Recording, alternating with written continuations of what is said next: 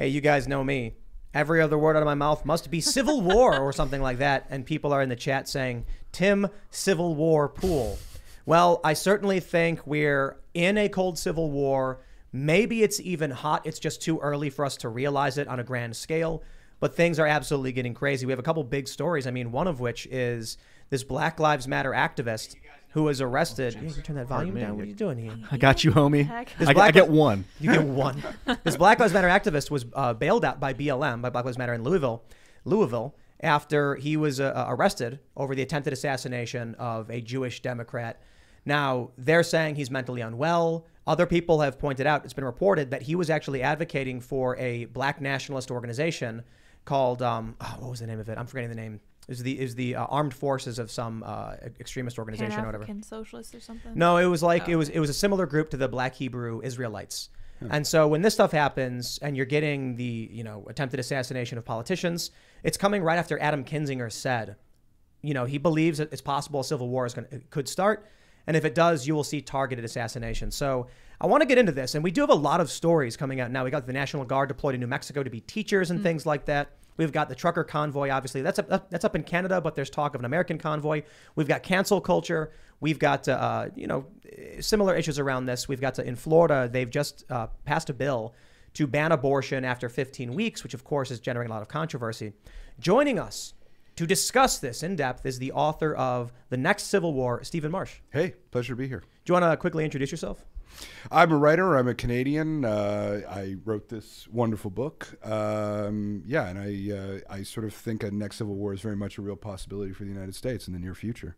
I think you wrote, what did you write for The Guardian? The Next Civil War is Well, that was here. an excerpt from the book. I mean, the book got excerpted in The Guardian and The Washington Post and Foreign Policy. Sort of the more technical aspects got excerpted in Foreign Policy.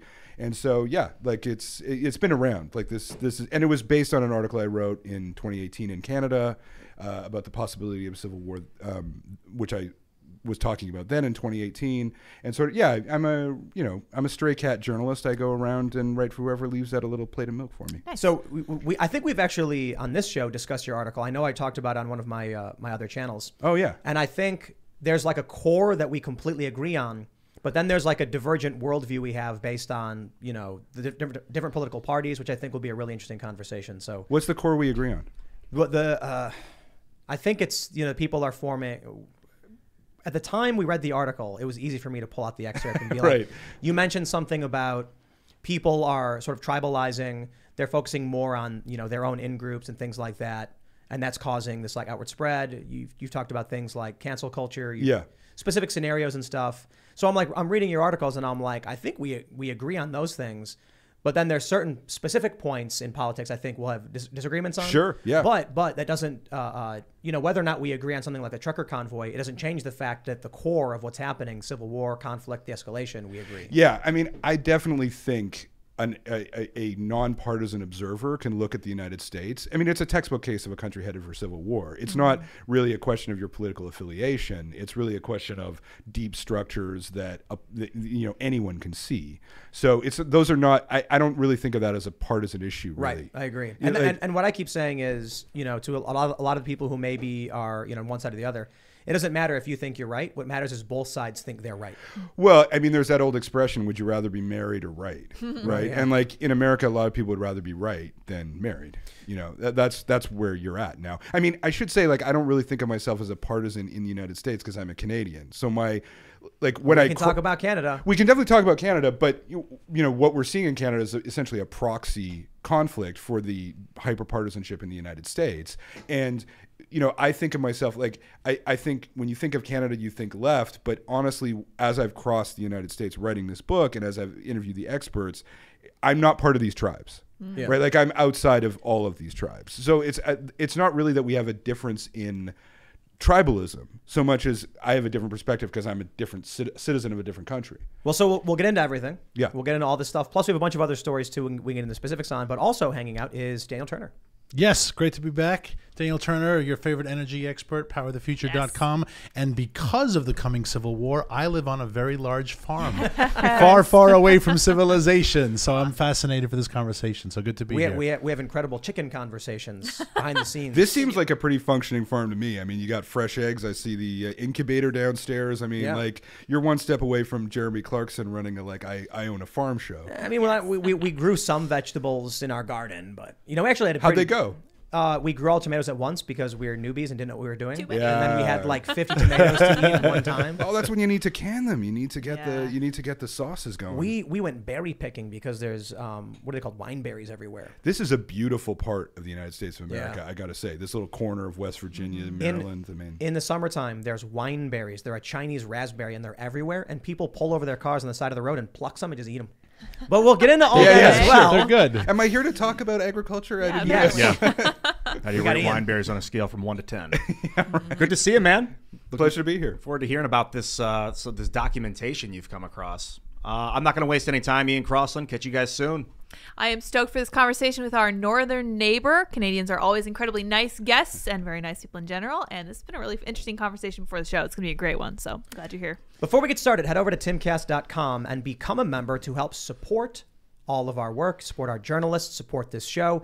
As a member, you'll get access to exclusive members-only segments from the Timcast IRL podcast. Now, truth be told, because of how we're going to be handling today's episode, it'll be a little different. Normally, we focus on like topical news. I don't think we're going to have a members segment because I think we're going to try and hit every possible point we can in one big conversation. Whereas normally we try and like create like a special segment for members. So I think we just might go a little bit longer than usual, but let it be open and free to the public for everybody to just watch. But that being said, we do have a massive library of members only videos. You definitely want to check those out because you're helping make sure this business can continue to operate. If in the face of cancel culture and all that stuff, this is how it all operates, and you keep our journalists employed. So don't forget to smash that like button, subscribe to this channel, share the show with your friends. Let's just jump into the first article we have here from January 4th by a man named Stephen Marche. Oh. The next U.S. Civil War is already here.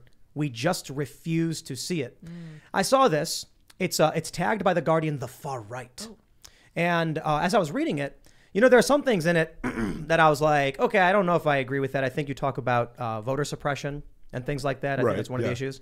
But I was as I was getting into it and talking about how we've got these, a potential political assassination attempt. That's not necessarily like a left-right thing with this Black Lives Matter activist. It just shows that there's extremism emerging in this country. But of course, you also have serious things over the past several years, like Charlottesville, where there's just clashes in the street. Yes. So let's just start from the beginning, though. You wrote a book, The Next Civil War. This article is titled, The Next U.S. Civil War is Already Here. I don't write the headlines. You didn't write that? Yeah. So do you think that it is likely? Is it your opinion, or is it a journalist's assessment? Well, the book is really based on the best available models. Like that's how I did it. I tried to keep myself out of it as much as possible. So the leading experts that Foreign Policy did a survey, like their number was a 67% chance of a civil war. That also coincides with polls about average Americans think how likely they think a civil war is.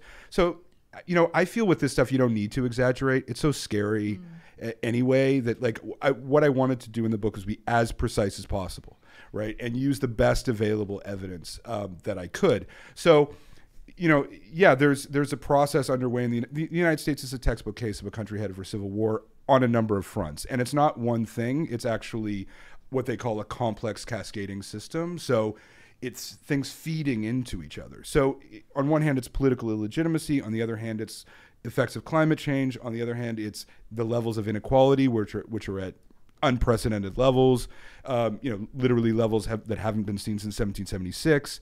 And all of these things contribute to each other and factor into each other. And that's why the United States is kind of in a unique position because, all these things are happening in the rest of the world as well, but it's the way that they feed into each other that creates such a dangerous situation. Are there specific things that you found factored across multiple potentials that you just kept showing up? Like, this is one of these things that it seems to be in all these scenarios. Well, there are a few ones that are big. Like, I don't really separate them out because I do think they feed into each other. But like the decline of faith of institutions. So the fact that only 20% of Americans believe their electoral system is fair.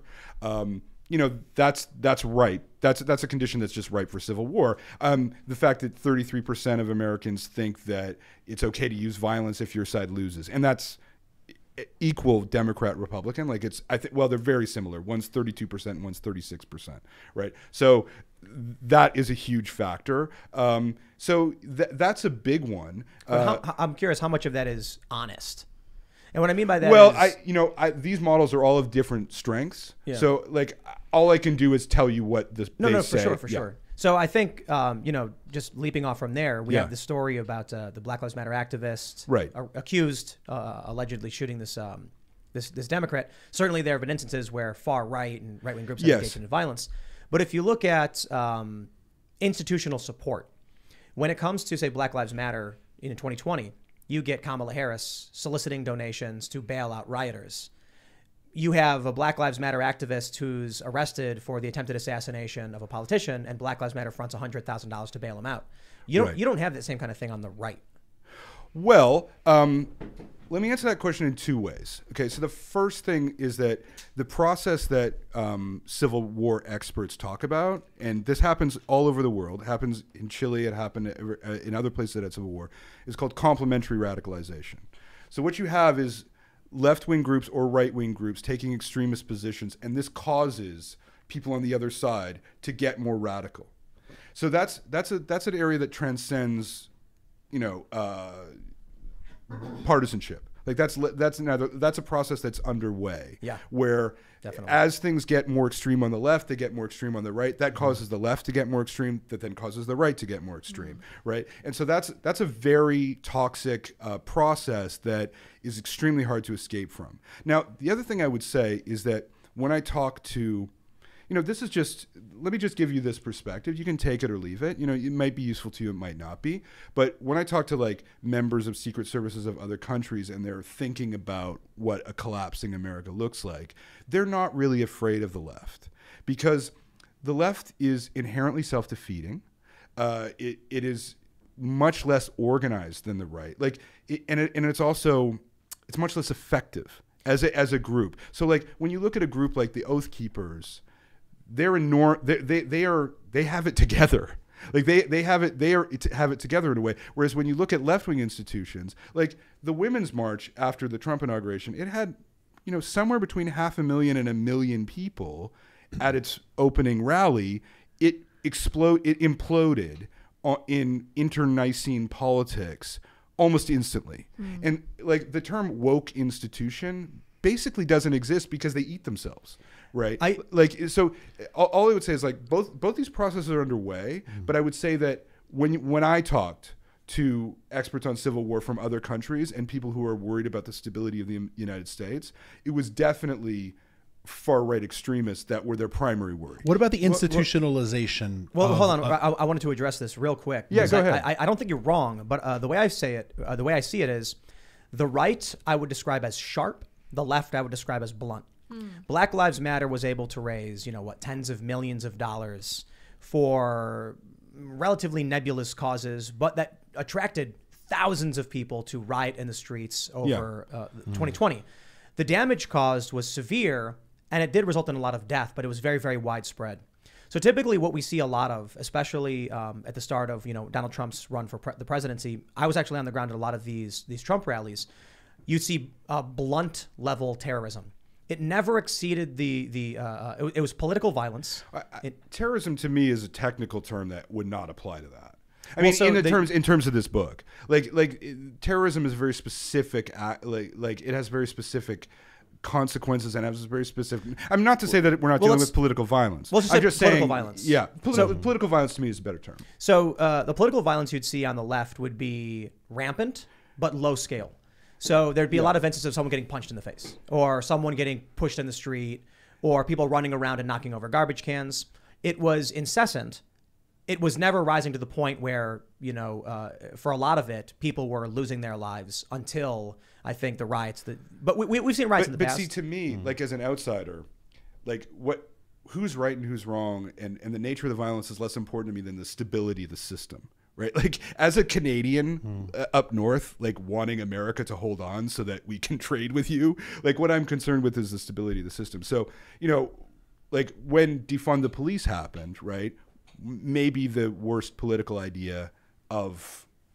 Well, I mean, it's a high bar. Now I'm on board with it. But keep it going. We love it for electoral purposes. Keep supporting. Right, but also completely non-doable and in support. They did, though. Yeah. Well, they did in one place. They couldn't get it achieved anywhere else. They got it in Minnesota, and then where else? I think 260 departments had their budgets slashed. And then they came back. Right. Not all of them. I mean, but a lot of them did come back. Yeah, or Chaz, right? Capitol Hill Autonomous Zone, which is probably the number one example of left wing resistance to federal authority. I mean, that is a subject in the book, but it's really very little.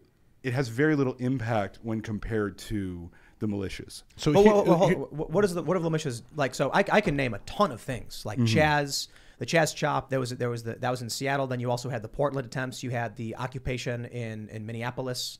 Well, the Oath Keeper list. I mean, they have. Well, obviously January 6th. I mean, would be at the top of the list. But as a very highly destabilizing action. But like the other thing about the right is that they understand the importance of institutions in a way that the left does not. This is, you understand, I'm not judging. I'm just saying. No, I agree. Like when you look at the Oath Keeper list, like when it came out with that 40,000 names, like they'd infiltrated very deeply into police departments, into school boards. Like when I talked to Michael German, who was an undercover agent with the FBI and far right movements, he was like, once they discovered I had no tattoos, they were like, "You're never going to talk to anyone rough ever again. We're going to run you on a school board." Like that's what we're going to do. What I mean to say, and just because I want to make sure I can let Daniel come in, is it's all good. I think the one of the reasons there's a lot of people who don't think that the far right elements, many people on the right don't think that there's a big threat from them because they don't see it a lot. Right. The way to describe it is it's sharp versus the left's blunt. I think you're right when you say that they know the importance of institutions. The right talks about losing institutional control all the time. What the left doesn't understand, what they have is numbers. People will go out in the street and march and smash things. But a day later, where are those activists? Yes, and they have no policy. Like right. they have their policy ideas are unfeasible. Well, that's generally true. I mean, I think like that's true of the left and the right. Yeah. Well, what's happening in America is it's entering a post-policy phase. The government can. I mean, this is the other thing we talked about. You asked like, what are the major causes? Like, one is this decline of institutions, but it's also that the government America is essentially becoming ungovernable, right? Like it no longer like. Biden has spent 11 months getting diplomats in place, right? The U.S. government is constantly threatening to renege on its debt. I mean, that's playing Russian roulette with all of this, all of this prosperity. The Federal Reserve is ungoverned. They've never audited it. There is a huge number of ungovernable. Well, to me, like as a Canadian, when you look at the big Build Back Better bill or whatever it's called, that's a budget. That's a Wednesday in a mature democracy. Like you just pass a budget and that's it. In the United States, those basic functions of government are increasingly impossible or extremely difficult. And that leads naturally to a politics of rage, right? Where it's like, because you can't ever enact policy, whether you're left or right, you become so, everything becomes aesthetic.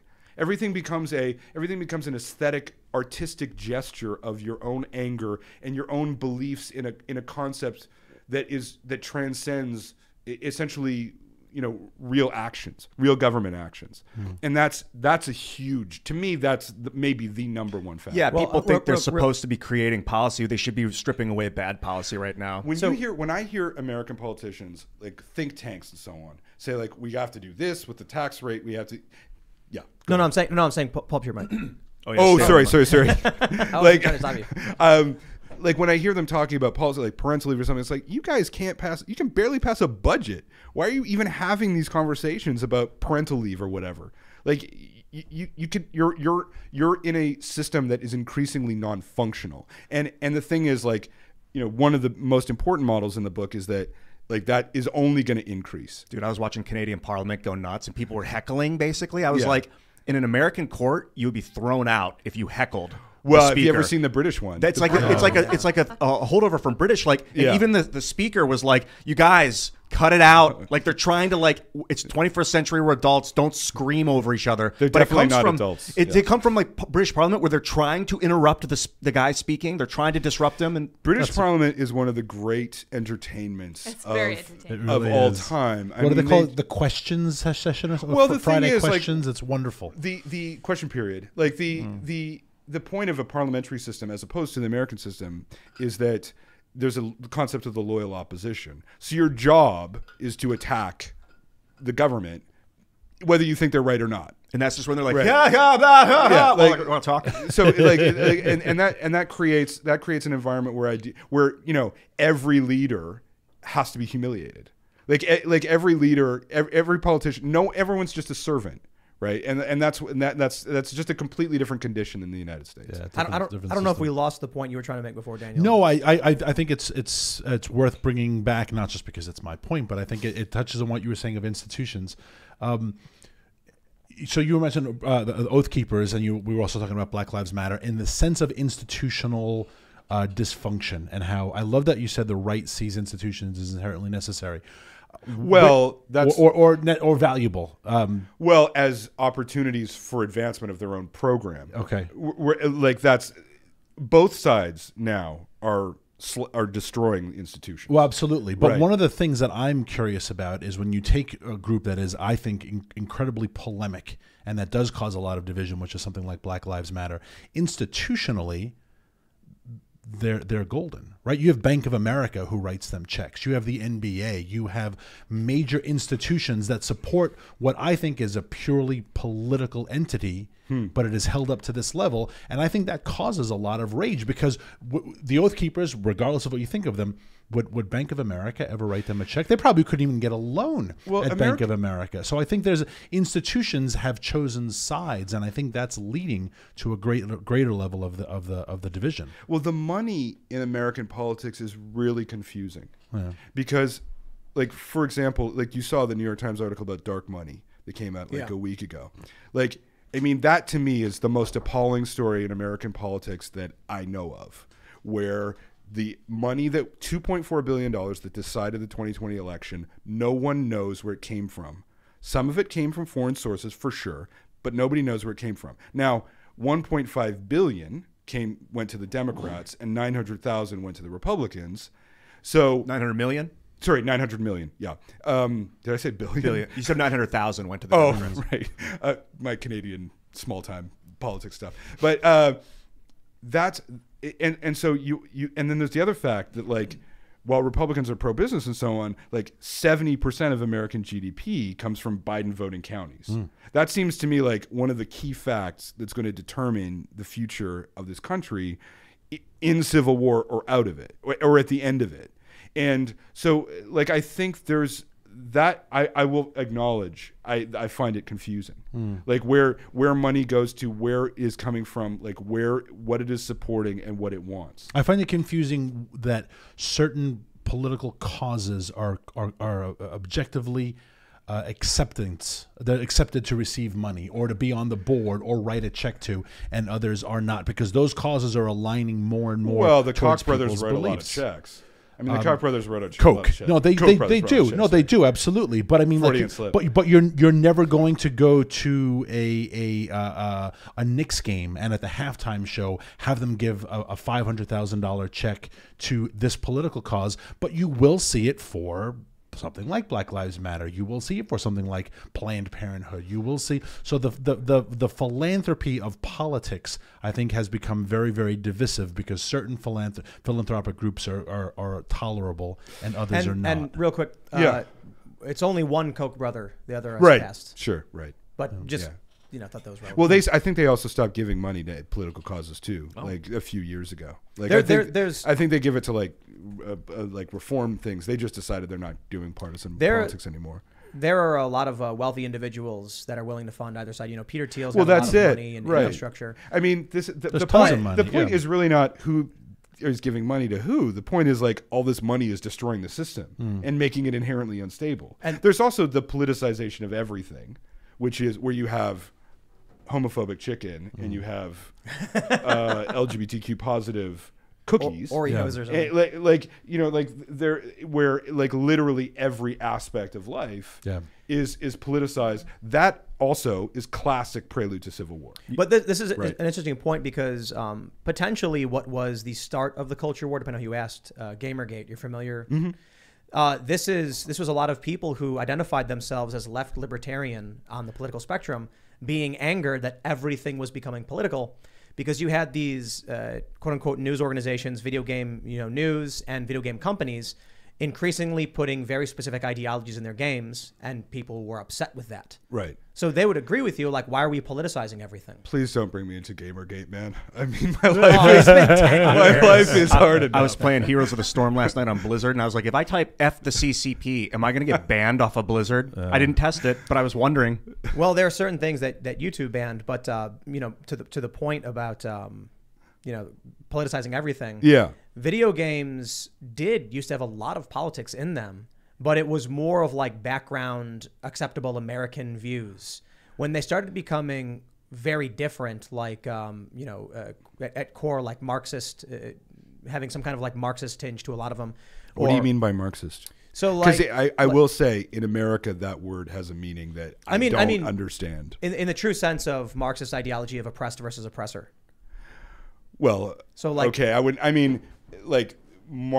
me, Marxism is, there's lots of oppressed versus oppressor ideologies, but Marxism to me is strictly a class-based struggle. All other structures are invalidated. No, but that was a key point. I mean, I think around Occupy Wall Street, we had the very much class-based narrative of the 1% versus Well, exactly. the 99. Occupy Wall Street to me that's a Marxist struggle. But video games almost can't be. I mean, he rejects any aesthetic category. Well, so are you familiar with the origins of critical race theory? Yeah, but that's not. I mean, to me, that's not Marxism. I mean, I think it has come to mean something in this country that I just don't recognize in my own readings of Marxism, in my own readings of. I've certainly to me that's an identity politics formulation, which is a completely separate thing. Well, when it from comes Marxism. to like Roblox, you want to talk about video games No, enslaving come on. people in a class-based system. Dude, That's what it it's is. Totally off subject. Oh, okay. So critical race theory, specifically, Kimberly Crenshaw wrote that Marx didn't understand American racial politics, and that the idea of oppressed versus oppressor can't just be class-based when race is inherently tied to class. Right. Yeah, but I mean that's inherently a rejection of Marxism.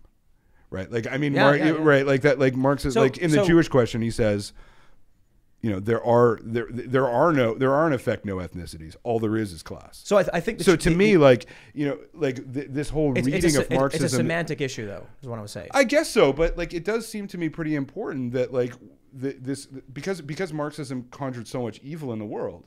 Right, like because it conjured so many totalitarian regimes. Like to call something Marxist to me is like. I mean, that's kind of the ultimate insult because it was ultimately so evil, right? Yeah. And for like, that's not what applies to these other forms. Let me bring you there. So I went down to Occupy Wall Street on like day 3, and you were right. Yeah. So I ended up streaming and stuff, but it started out with conservatives, libertarians, liberals, and leftists all in one place, saying we very much oppose the bailouts, the corruption in the system, the revolving door policies. In the first week, there was so much talk about these big banks got bailed out. The guy who works for the pharmaceutical companies gets a job with the FDA. The guy from the war machine, Halliburton, becomes the vice president. It's a revolving door. Yes, sure. But within about 2 weeks, critical race theory took over. And all of a sudden, you couldn't speak at their assemblies if you were a white man. And if you wanted to speak, or I should say, you're at the bottom of the list on their progressive stack. Right. So it started out as... essentially Marxist, the class-based oppression, quickly turned into a bunch of intersectionalists, critical race theorists coming in and saying, no, you guys don't understand. Race is actually the core component. And then all of a sudden the narrative there shifted, the libertarians and conservatives left, and that this was one of the starting points, at least in the culture war that I've experienced, where Well, this is when I'm all of these talking things about took over. when I'm talking about self-defeating left-wing politics. Like this is what As I'm an talking example, about. yeah. Like what is required from the left now more than ever in a complete sense is solidarity, and it is completely incapable of providing that even on the most basic levels, right? And that's why, to me, like, because my book is about collapsing systems, right? And how systems collapse, and like what is causing the collapse of systems. And the left is actually too weak to cause the collapse of the system because it eats itself in 5 minutes. That's why Occupy Wall Street went nowhere. But that's technically not true. Well, Occupy Wall Street resulted in a massive shift of wealth from for-profit to credit unions. And it resulted in, I think the Democratic Party pulled their money out of Bank of America and moved it to Amalgamated, which is a union-operated bank. Oh, yeah? So How much was that? The DNC's funds? I don't know. I can't remember. It was Right. tens of millions, maybe.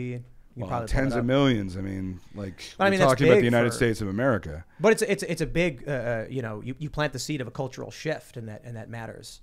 So when I look at Occupy Wall Street and I see the rise of what was effectively a form of, I think it was overtly critical race theory, it then makes its way into something bigger, into media, it expands.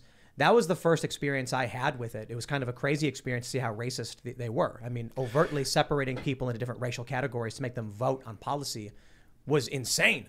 Do you think you would qualify as someone who was like the process of complementary radicalization would apply to you?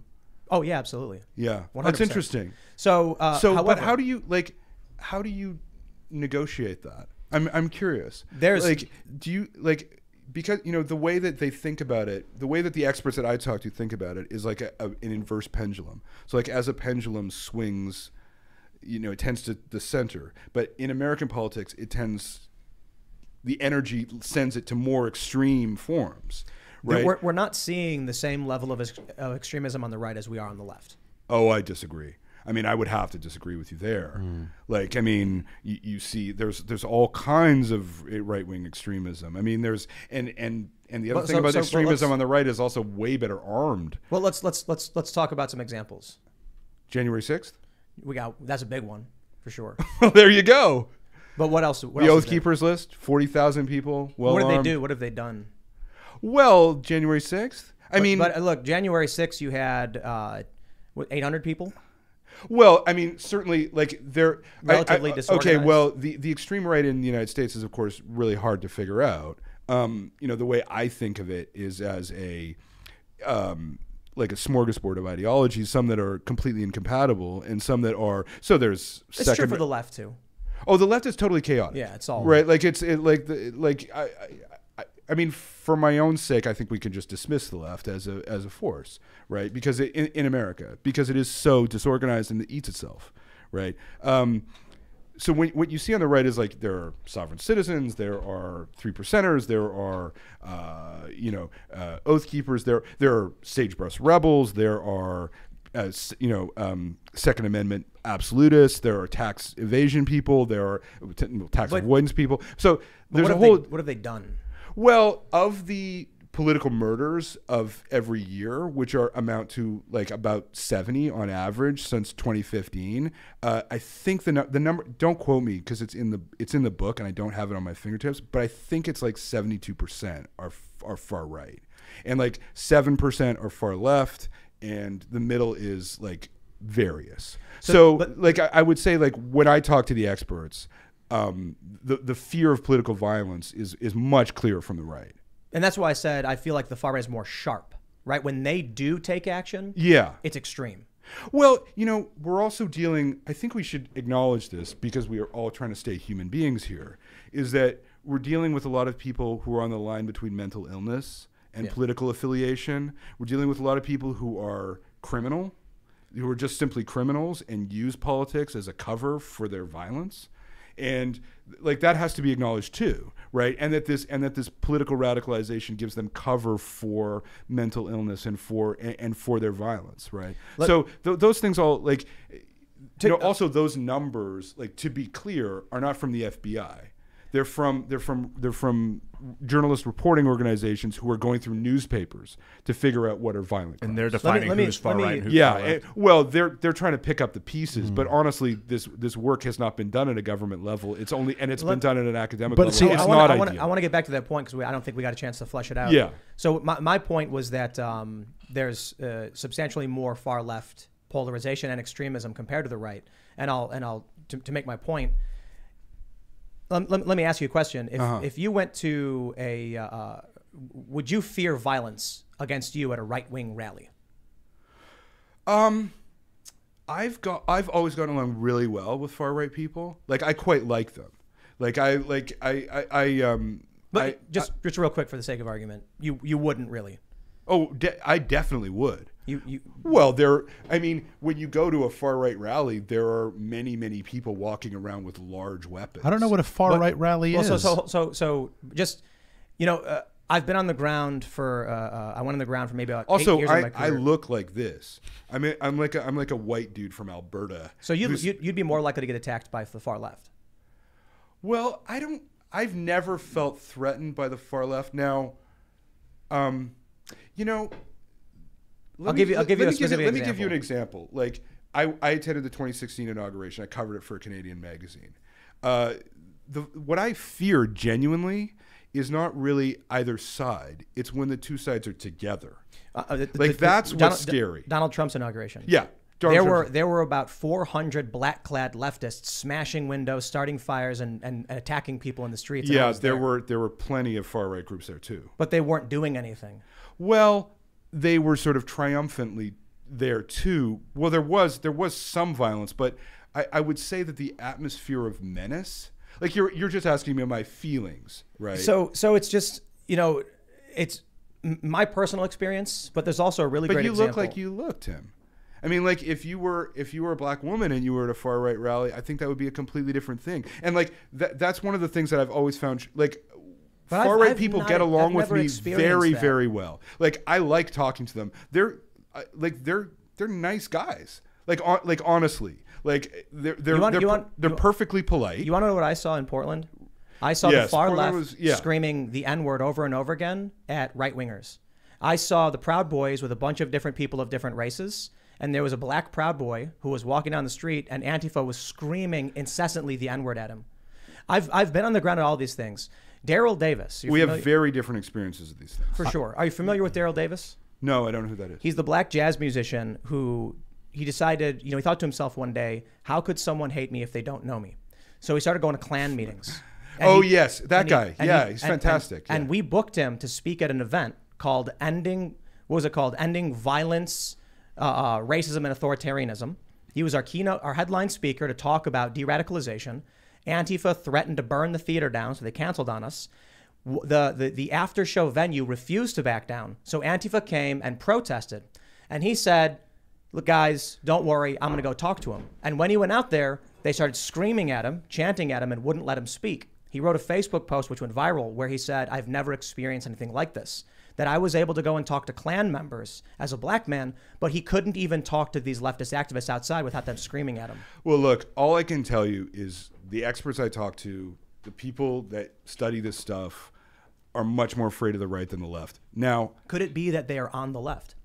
Well, they're from foreign countries. So the answer is yes, they are on the left. I guess so. I mean, if they're from Belgium, yes, they're on the left. Well, they're from Norway. I think. See, I'm going to go back to one thing you said. I think if you went to, I haven't been to a far right rally. I've been to Trump rallies. My experience has been that if you are a black woman, people will go so much further out of their way to be accommodating because they want to demonstrate that much more that they are not racist, because they have been pinned by the left as you are a Trump person, you must be a racist. Can I just? And I find that amazing that's what has to be done, but that is what happens. Don't you think the time has come to stop asking yourselves who is more to blame, and start figuring out either how do we reconcile this or how do we come to some kind of conclusion that is not violent? I mean, you're talking about like. all of this stuff, like you're look at you're getting yourselves really angry about this. Oh stuff. God, no! And I don't, not in the slightest bit angry. No. Look, no. That's not fair. Just all I'm because it's a saying is, heated like, conversation, no, it's no, not angry. Listen. I'm not blaming anyone. I'm just saying, like, the point of this book is really that the moment has come where you have to ask yourself, how do we get ourselves out of this cycle of those people are awful. Oh, we're all people are, our people are awful, but that's in response. Like, that's the crisis that is facing you is no longer one of who is right, but like how do you work out these structures into a way that is civilized and that is civilized and is you're killing me. I know the answer. You got to give them something to live for, and you got to unify people. With an idea. Civil war is the worst thing that can happen. Oh, for sure. Death is the worst. No, like being conquered by a foreign country is nothing compared to civil war. It's the it's the worst thing that can happen to a country. It's a disaster. China will come in if this escalates. So, well, you're going to need, like, in part of the book, I'm like imagining what it would be like to have a negotiated settlement with the United States, which would have to be internationally monitored. And we love that in this country. We love foreigners. What would America love more than Chinese peacekeepers on the ground? Again, I have my bias, and I'm very well aware that I have my bias. So no bones about it. But so go after me. But let me make my point. Yeah. So you said when you look at political assassinations or political murders, based on, you said those numbers were based on journalists who dig into and assassination then look is a separate question. Not assassination, murders, political violence, and they were done based on journalists who dug into the story and read it. In 5 years from now, if a journalist reads an op-ed in the Las Vegas Post, which talked about the Black Lives Matter attempted murder in Louisville, they called him a right-wing Trump supporter, basically. They said that this is the cause of right-wing violence. And they said, although he is not, and if you read the op-ed, and I sent it to Lydia because I was so apoplectic at it, if you, as of now, he has not been identified to any right-wing groups, but this is Trump violence. This is an editorial in the Las Vegas Sun after it came out that he was a Black Lives Matter activist. So you want to say to that editorial board, what are you doing? But, right? Like, why are you writing a story saying this is a right-wing extremist who tried to kill a Jewish man running for mayor, when all of the evidence there says he is a left-wing radical? But I'll answer that, and then I want to answer a point you made. I don't want to hear your answer to my question, because, like, I think you're a very interesting case of somebody who has lived through complementary radicalization, and I would like to know how you see escaping from it. There isn't an escape. But to your point, it's a conflict. Yeah, they're going to say what they need to say to support their side by any means necessary, and so you actually have groups called, like, by any means necessary. The reason why there is no escape. So you asked me if I am. I forgot how to phrase it, but like if I am subject to complementary. Well, I'm curious. Like, I don't know if I don't know you, but I would like. You seem to me like you would fit into that category that I've seen sociologists describe. I mean, maybe that's not fair, and if it's not, please tell me. No, it is without a doubt. But I think the issue at hand is what's the best example to give? The truckers in Canada are a really great example. I supported Occupy Wall Street, their right to protest. I interviewed people on the ground. I defended Extinction Rebellion when they blocked the streets in D.C. and put up a boat and said, we demand to be heard. When Ron DeSantis was working in Florida on the anti-riot law, I said, it is wrong to make it a felony to block a road. Those who make peaceful revolution impossible make violent revolution inevitable. See, I'm the opposite. I want them all banned. But well, anyway. But here's what happens. The same people that I met 10 years ago who defended the right to occupy streets are now opposed to it in Ottawa. Well, Ottawa's a very different situation because it's been going on for 3 weeks. But, and Occupy Wall Street went on for 2 months. Well, I was opposed to Occupy Wall Street, too. And you also had the Chaz and the Chop. You also had Minneapolis. But it's not about your views. It's not about your views. Right. It's about the fact that we have in this country 2 parent factions. Within those parent factions, we describe them as left and right. It's fairly nebulous. You have several smaller groups. Many of them don't like each other. Antifa people don't like Democrats, but often they hate them. But their politics do align sometimes. Well, barely. but institutionally, right? So the Democrats support Black Lives Matter to try and earn votes, which then gives funding to, say, the federal government gave funding for COVID relief that the Illinois government then gave directly to Black Lives Matter. I believe it was $300,000. That would never happen with the Oath Keepers. That would never happen with the Proud Boys. In fact, the Proud Boys get called terrorists and evil and demonized. So here's my point. When you look at Civics data, Civics, if you're not familiar, they're a polling organization that have a massive map, a time spread going back like 5 years of all these different issues. You can see that independent voters, people who are unaffiliated, right now overwhelmingly agree with the right. When it comes to issues of the economy, when it comes to issues of presidential performance, when it comes to Black Lives Matter. But you know why that is, right? Why is that? Because there are no independent voters in America anymore. It's only about 7%. Oh, I think the last one is at 4%. Like, so lots of people on the right call themselves independent, but when, like, if you talk about like voting behavior, like people who actually shift, like vote Democrat sometimes and vote Republican sometimes, that percentage in America is negligible. It's always been negligible. Yes, and that's true. And independent voters have always somewhat leaned Democrat. Republicans would win if they could convince just enough to move on the other side. Republicans call themselves independent on a much higher level. That's why that number is that way. But what we're seeing now with Pew data is that there's a specific graph showing hyperpolarization, and you have a larger portion of Democrats becoming Republican, independents becoming Republican, than the inverse. So here's what I see. I see my views mostly unchanged on principle, save the Second Amendment. Since in the past several years, I went from moderate to we should respect people's rights, but maybe have some gun control. Now I'm just outright, you got to change the Constitution before you can do any of this stuff. Second Amendment is Second Amendment. That's chapter 5. So, but you know, to have in this country people who are uninformed on policy or a specific industry try to regulate it and then fail repeatedly. That's exactly why one of the reasons my position's on this changed. Right. So when I say something yes, I see what you mean. But so let me explain the complementary radicalization. Please. It's not that my positions have become far right. It's not that my positions have become increasingly conservative. Nope, I've always been pro-choice for much the same. In fact, I used to be further left when I was 18. Then I became fairly liberal, and I've remained there, save gun rights. I became a little bit more libertarian. The issue is that the other side is increasingly becoming authoritarian. The left is increasingly embracing insane tactics that are destabilizing the system. And then, of course, I do watch the right respond in turn. Now, this is a storm. There is no way out of it. But I'll be damned if I'm going to give up my principles to try and negotiate with psychopaths. So when I say something... But you just acknowledge. Like, see, this to me seems to be a key point. You're like, well, the right responds the same way.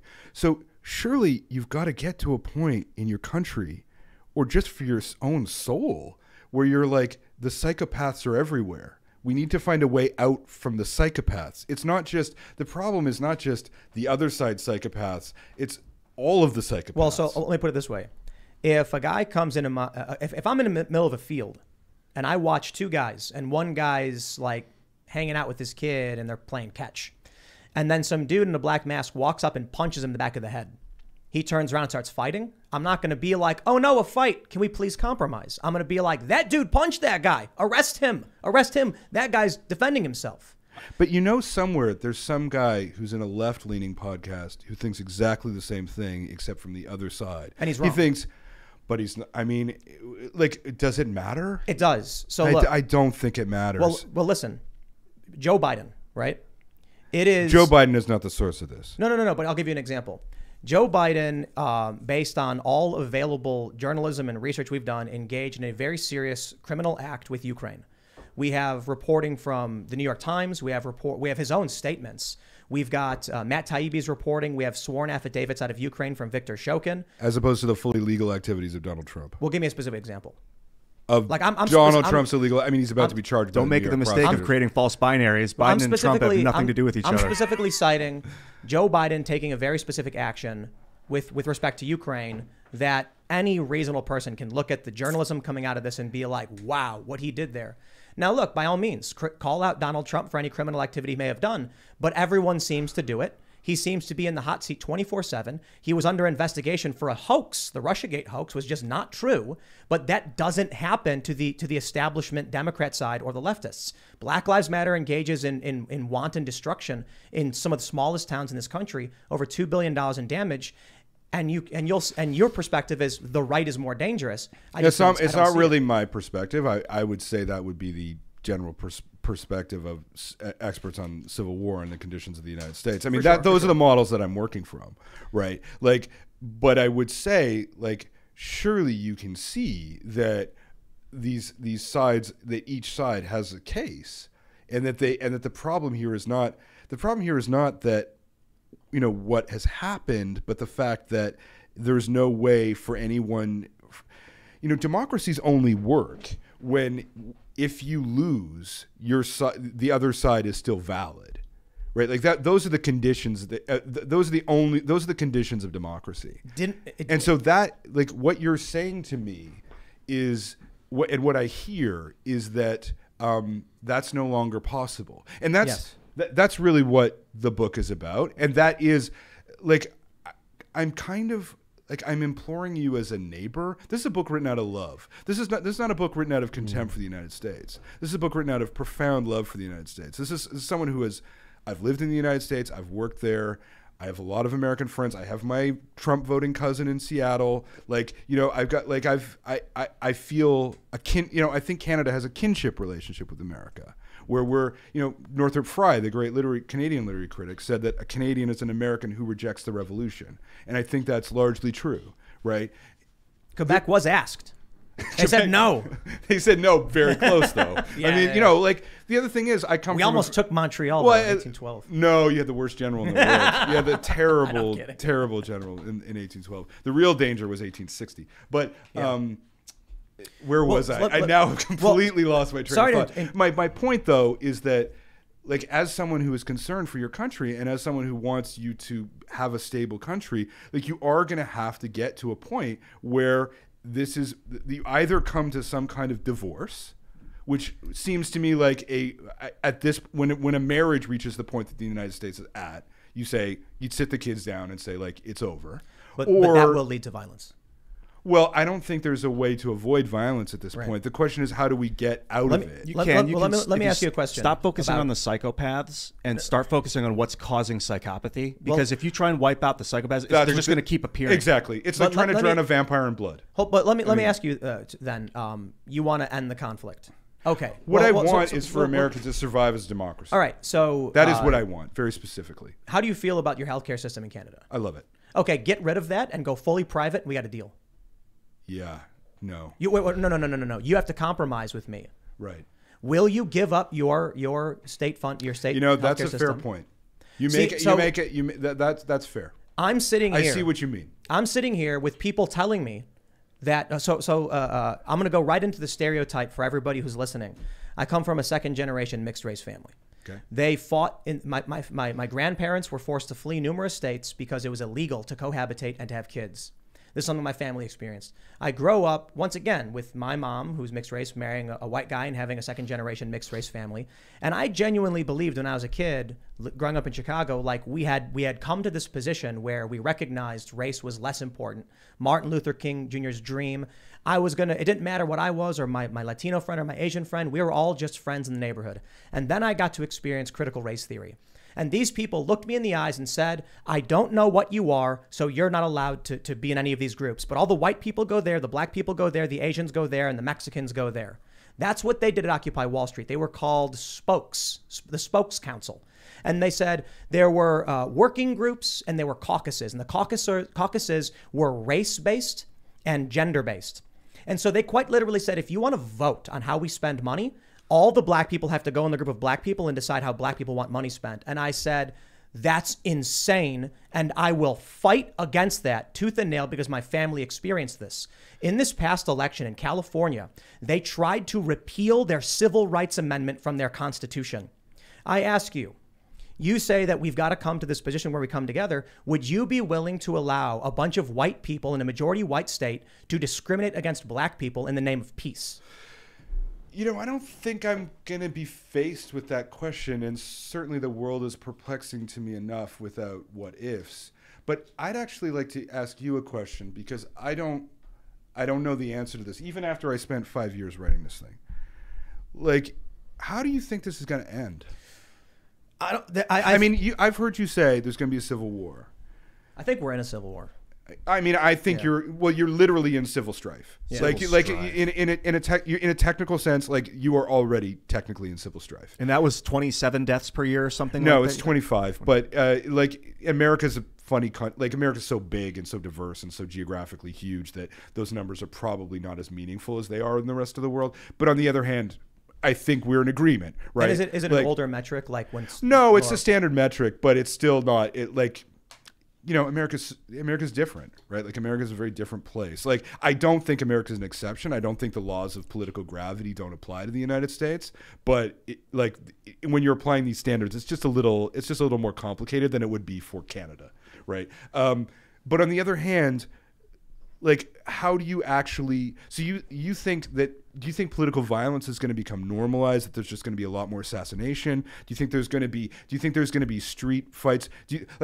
All of those things. I can't foresee a scenario in like, you know, one of the problems here is that by 2040, 50% of the country will control 85% of the Senate, right? So this is classic anocracy. So, you know, civil wars tend to happen civil wars don't happen in full democracies like Denmark, and they don't happen in autocracies like Russia. They happen when there's in the gray area, right? In this area where it's unclear whether it's democracy or autocracy. So do you think, like, I can't foresee a scenario where there will be an uncontested election ever in the United States? Oh, you're completely correct. I mean, going back to since Gore and Bush. It's just been, and even then you still had some degree of strife and insanity with previous elections, but it was really bad starting then. There's a bunch of different ways I see this. I don't think the right wants to control the left, but the left does want to control the right. So the right wants to control the country. I disagree. So you think the right would be happy with just the states controlling their own? Because I mean, one answer to this is radical defederalization. Yes, I mean that's something that's been talked about. But we are supposed to be radically defederalized. Yeah, I mean we're not. Well, you already are. I mean, but we're not. We're not de facto. But compared to other countries, we're supposed to be radically defederalized. Compared to other countries, like compared to any country in Europe, compared to anywhere in Asia, like you are radically defederalized. As you were traveling the country writing this, geographically, did you find intensity in certain areas? Well, I'm just curious, like because it is a big country. Intensity? As you were traveling the country writing this book, when you were in state X, where you were like, "Wow, I really feel a burgeoning civil war here." New York City. I'm from New York City. No. Texas. Not to knock Texas. Did you go to any region that you were like, these people are ready to be separated from their friends? I found it everywhere. Really? I mean, it was extraordinary to me the where I would find it. Like my friends who are in media in the Hudson Valley, they feel very much under threat. Like they feel like if you run for dog catcher as a Democrat in Hudson Valley, someone will send you a picture of a gun saying we're coming for you, right? Like never mind. But I mean, the thing about America right now is that everyone feels under siege, right? Like everyone feels under siege from one kind or another, whether it's cultural siege, whether it's political siege, whether it's siege from the political machinery, right? That's the extraordinary thing. Like I'm going to talk to you guys. You all feel under siege. Yeah. I feel under siege with varying degrees. With the censorship algorithm on. I mean, what you described, YouTube. Like they're trying to take, they're hitting me in the back of the head in an open field, and they're trying to tell me to live in a segregated world. Exactly. Yeah. And I will go and talk to Black Lives Matter organizers, which I have also done, and they will say exactly the same thing. Yeah, they will say literally exactly the same thing. And they're lying to you. But that's what they say about you. Yes, exactly. And when Russiagate was a hoax, when the Covington kids was a hoax, when Jussie Smollett was a hoax, at a certain point, don't you say to yourself, maybe they're lying to me? Well, then there's then there's January 6th. And? Then there's Trump calling up the tanks in Washington on the 4th of July. What is that? What is that? Well, on the 4th of July, on Washington. Doing a parade? Yeah. But hold on. Oh, sorry. Am I not close enough to the mic? But like, that's not a lie. January 6th listen, was... if you're going to make... I don't do the rage. So if you want to have someone on to explain to you the crimes of the right, like you can definitely find a lot of people. If I'm going to cite overt, widespread lies and then you cite January 6th, which is unrelated to what I was talking about. I'm going to ask you. Oh, I think you're asking. Well, I mean, if I were to count Trump's lies. That's a lot. I mean, how many hours do we have here? Like, I mean, if we're gonna talk about the lies of the right, like any Trump speech has 30 of them. Yeah, I don't like. But I don't hold like on, comparing Trump and Biden. They're both authoritarian. I'm not talking about one guy. Trump is a symptom of this anger. I actually say that in the book. You know, he's a mistrust. symptom rather than a cause, for sure. So when you have, but if you're talking about, if you're asking me, like, are there any right-wing people who lie? That's not what I'm saying. I'm saying you would say that Black Lives Matter would accuse me of lying, and my response is, Jussie Smollett, that thing was an obvious lie, but it was picked up by actors and celebrities and every mainstream news organization. Russiagate was 3-4 years of outright lying. Ukrainegate, all of it turns out to be lies. Hands up, don't shoot, another lie. The Covington kids, another lie. 11 Trump associates have been indicted. But indictments don't mean anything other than people are at war with each other. John Durham is investigating them the same as they're investigating him. What I'm talking about is... Are you really going to argue with me? Are you actually going to say that the Trump administration was an honest administration? You don't believe that. I didn't say that. Okay, so you would admit that they're lying. Oh, absolutely. Well, there we go. But my point is, Trump is... how many viewers does the right command in terms of institutional media? 10 million relative to... Well, Fox News is the biggest news organization in the country, by far. Except they only get about like 3 million in total. Well, yeah, I mean, we're in media breakdown. This is actually a large part of the structure too, like the information breakdown. That's also a big part of the book. So, but like that's when I talked about a complex cascading system, that feeds into both sides in different ways, in asymmetrical ways. But like one way of thinking about this struggle is that it is a mimetic struggle in the Jeff Josiah, definition of it. Here's the point I'm trying to get to. If you look at the politically homeless faction, the intellectual dark web faction, the post-liberal faction, yes, conservatives, and even hardcore MAGA Trump supporters, they all agree for the most part on a typical worldview, except for certain like Q elements, which don't make up that many people. I don't think I can really agree with that. I mean, I really tried. I mean, maybe it is my own failing, but I mean, part of my job was trying to figure out like what are the intellectual coherences that you find in this. And I found that, I mean, one of the things I find really interesting about the American right in general is their love of esoteric information. Right, like an esoteric knowledge, where like something becomes more valuable because it's less believed. What's an example of that, if you have one? Well, QAnon would be like the ultimate example, but where it's like not prominent. I mean, you have QAnon is pretty powerful. I mean, there's 50 people going to run in 2022 who are QAnon. But what does supporters. That mean? Well, 50 members of the Republican Party support QAnon. They're going to run in 2022. Here's the issue I think you might have. We've had Marjorie Taylor Greene on the show. Yeah. And she's rejected all of that stuff. So when you don't actually... space lasers and so on. That's not true, actually. That's fake. That's a lie. Right? So if you base your perception off a faction that is lying to you nonstop, of course you're going to believe, well, both sides must be bad.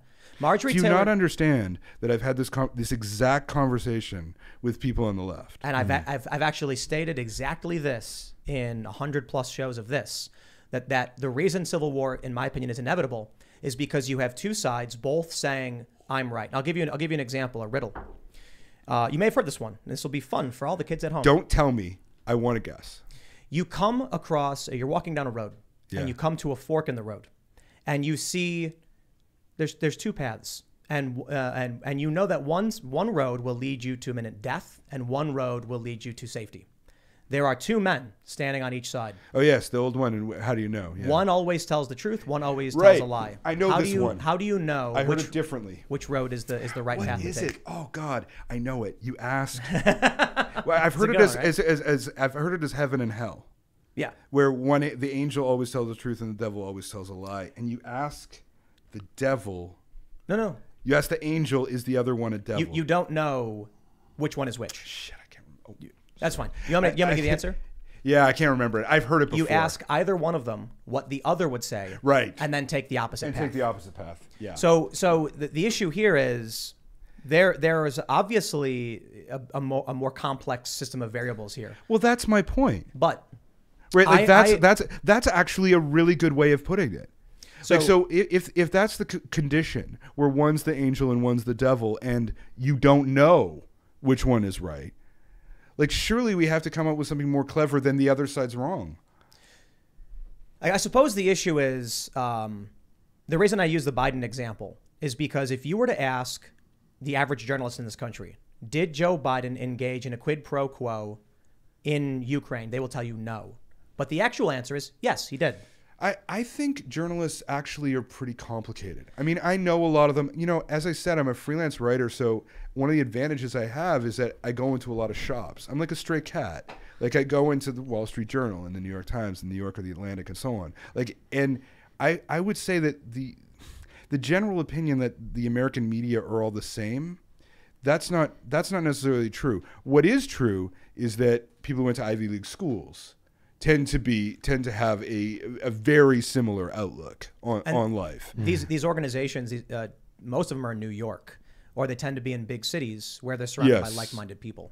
I would say they're only, as far as I know, they're only in New York, Washington, and L.A. But let me ask you to, because I think the best example is the Biden thing. Were you aware that Joe Biden engaged in a criminal quid pro quo? I'm not sure I would define it that way, but also I'm not sure I have that whole story. So this like and you know, when I don't, like, there's a lot of things. Why don't you? You know, I was with a president. There was a bunch. I was at a cottage with these friends I have who are in their 80s, and one guy told me they were all giving me life advice, and this old dude said, you know, one of the most important things in life is to know you don't have to have an opinion on everything. You don't have to think I know the answer to X when you don't. And so I actually go through life not knowing the answer to almost everything. And so when I write books, what I try and do is figure out exactly what I do know. And also be clear about where I got my knowledge. Let me ask you, though. I don't what happened with Biden in the Ukraine. I don't know. Shouldn't you, though? I mean, if you're writing about a civil war and there have been accusations made against Donald Trump in terms of a quid pro quo. Well, Donald Trump does not figure in this book. Well, neither does Biden. Like, to me, honestly, horse race politics, irrelevant. Yeah. Like horse race, like what Marjorie Taylor Greene said, what Ted Cruz said today, irrelevant.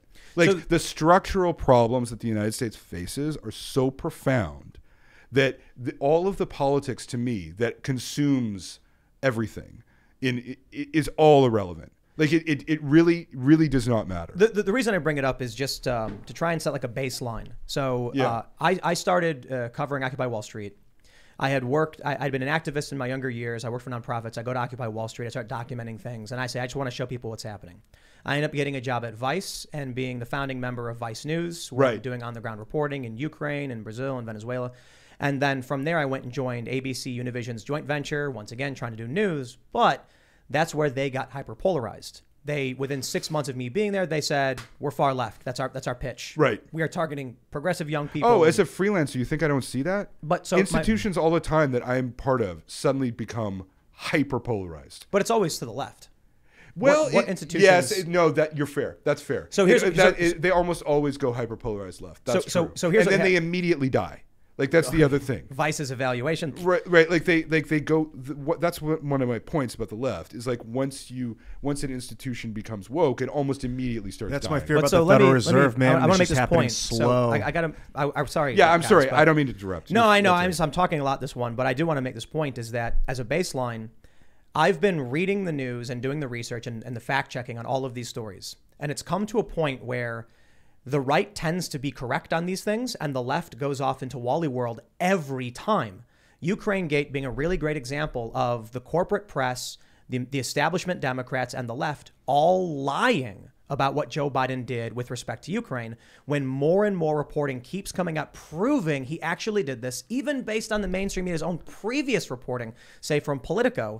Politico publishes a story, as does the New York Times, that Ukrainians meddled in the 2016 election in an effort to help Democrats. Not that the Ukrainian government did, but that elements of, higher-ranking officials in Ukraine did. A court even ruled this in Ukraine. Joe Biden engages in a quid pro quo where he brags about it on camera. But if you come out and say that, you're called right-wing. They say it's fake news, you're lying, and it's not true. I live in a world based on, do you have sources for that? Just the other night, we got reporting that the person who tried to assassinate the Democrat was a BLM activist. And I said, no. That is a rumor. It is not confirmed until we can get official confirmation on this story. Even though there had been, I just hadn't seen it. Because if I don't have the official reporting from a trusted source, it didn't happen. But every single time I go to the news, a good majority of what's considered mainstream corporate press is outright wrong, and they defend it. For example, the crack pipe story. Jen Psaki goes on TV and says, we were never going to give out crack pipes. That's a lie, easily proved by looking at the organizations they were contracting who give crack pipes. I pulled up 2 different sources, international and national, that say safe smoking kits include meth and crack pipes. Yet when the right comes out and says this, Snopes says false. All of the corporate establishment press are saying it's not true. There were never any crack pipes. Then Jen Psaki goes on TV and says no crack pipes. Why was there an objection to them giving out crack pipes? The right felt it would exacerbate crack pipe smoking. Oh, see, in Canada, I remember in the 90s, there was I remember going to parties, and there was a government program to give out straws for snorting cocaine. Wow. Because it was being AIDS was being communicated nasally, and so I remember it. I was like, yeah, that's the government I like. They give out little things for snorting cocaine. Safe needles. But listen, this is what happens. But right? listen, are you honestly telling me that you feel like when you see something on Fox News, you feel like it's probably correct, and that it's not, and that you've never seen a story on Fox News that was a lie? No, I call out Fox News. It's just I call them out less frequently. Well, then and Fox News is one station compared to the problem 70. here. The problem here is the informational networks. It's not the sides. That's what I'm trying to tell you. But what ends up happening is, after a decade of this, it has become so divergent that you cannot convince an 18-year-old who's voting for these policies that the majority of their life was based on lies. So I'll give you another example of what's caused all this. And I don't know if you looked into this, but have you looked at the LexisNexis data on critical race theory and woke terminology? No, I don't. I have not checked that. At the end of the 2000s, LexisNexis tracks massive spikes in the New York Times saying things like white privilege, racism, class privilege, etc. You don't need LexisNexis to tell you that. Right. Well, so several things happened. One, millennials who were in colleges, who are learning these things, started to age into the workforce. But the biggest thing that happened was Facebook created the algorithms that prop up content based on how many keywords are in them. So someone who's 8 years old, it goes on Facebook, and they start getting inundated with videos of police brutality for 10 years. Why? Because it clicks really well. Anger and justice themes do really, really well on Facebook. But so does the opposite, dude. I mean, definitely. Absolutely. I mean, like, anger and justice can go either way. Well, like I feel like I'm repeating myself, but like, surely we can all see that. Like, I've definitely not been a friend to wokeness. You can read read my writing on it. Like, I've been punished enough for it. But like just to be clear, like my point here is really this: that the crisis that your country is facing is so severe that these debates are increasingly meaningless because they take place in a context of, essentially semantic collapse. Dude, you could see people in the metaverse wearing with black avatars and with white avatars. Doesn't matter if they're black or white in real life, but you'll see them segment into their little avatars in the game, and they're going to act like real life, as if it's real. People are wired to be like that. I want to make this point real quick. And we can change that. But semantic collapse, I want to hear what you think about it. But I want your opinion on that. But I'm curious about that. So you already mentioned that these media organizations tend to drift left. There's both. Fox definitely has gone way right and keeps going way right. Tucker Carlson has become increasingly more populist and supportive of previous left-wing positions. Now, Hannity I'm not a big fan of, but hold on there a minute. Mike.com is a really great example, and I'll tell you why I think this is happening and probably why it is happening. Mike.com, when they first started, they were libertarian. They were pro-Ron Paul. Right. But within a few years, they became completely woke. Why? At Facebook and Twitter and YouTube, what is deemed safe? Wokeness. So I had this conversation with Jack Dorsey, for instance. There are certain things you can't say on social media. It almost always favors the left. But you're massively successful and I'm doing the centrist. opposite of that. And I'm a centrist. I mean, come on. There are certainly right-wing people. Like Joe Rogan. Joe Rogan's not right-wing. Well, no, I wouldn't say his either. I wouldn't say his either. But well, then maybe like the right has been decimated on social media. And so these companies see the algorithms Certainly favoring, the left would say the other thing. but it's when Mike.com starts off libertarian and then becomes woke, when Vice.com starts off as an edgy bro frat boy kind of punk website and becomes feminist. Well, when Vice ABC is- News Vice funds is- hundreds of millions of dollars and then 6 months later says, we're going woke, everybody. It is not going the other direction. It's flowing one way. No. I mean, it is just flowing always. It's flowing like that. The process that's underway is complementary radicalization.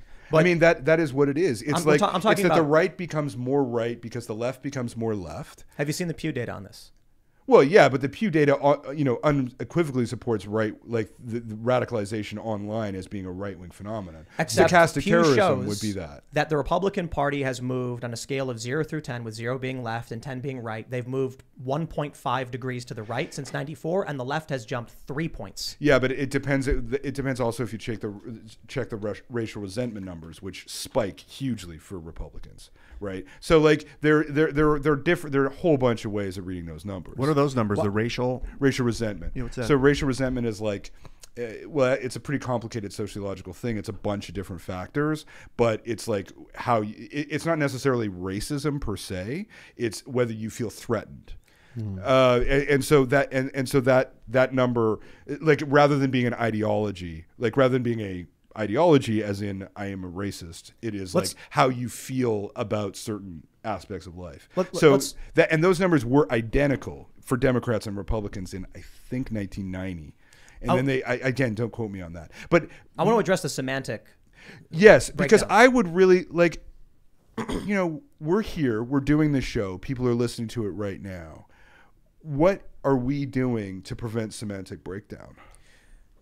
Well, I don't know. I mean, having a conversation that clarifies definitions, like Marxism, for instance, is probably helpful. Right. Racism has come to mean completely different things.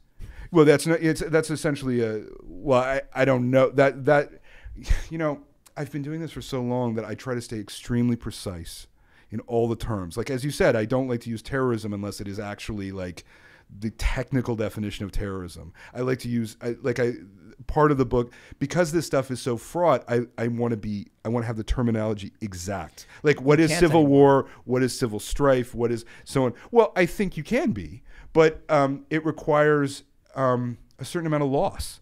It requires a certain amount of loss of force in your argument. For sure it does. The left humility, and man. The left and the right has a traditional view of language. Like, we use words that mean things they meant 20 years ago, and the left has redefined things for the most part. Well, the left is involved in a language etiquette that is totally destructive and just is self-consuming, as I said. Like, there is a well, I mean, as Marx said in the German ideology, like, there was a man who thought, if I define river differently, no one will drown. Right. And that's what the left has become, where they think that definitions will change reality. I have a good example of what I think is contributing to the breakdown and why I think there's no solution. I feel like many on the right are looking for an anchor.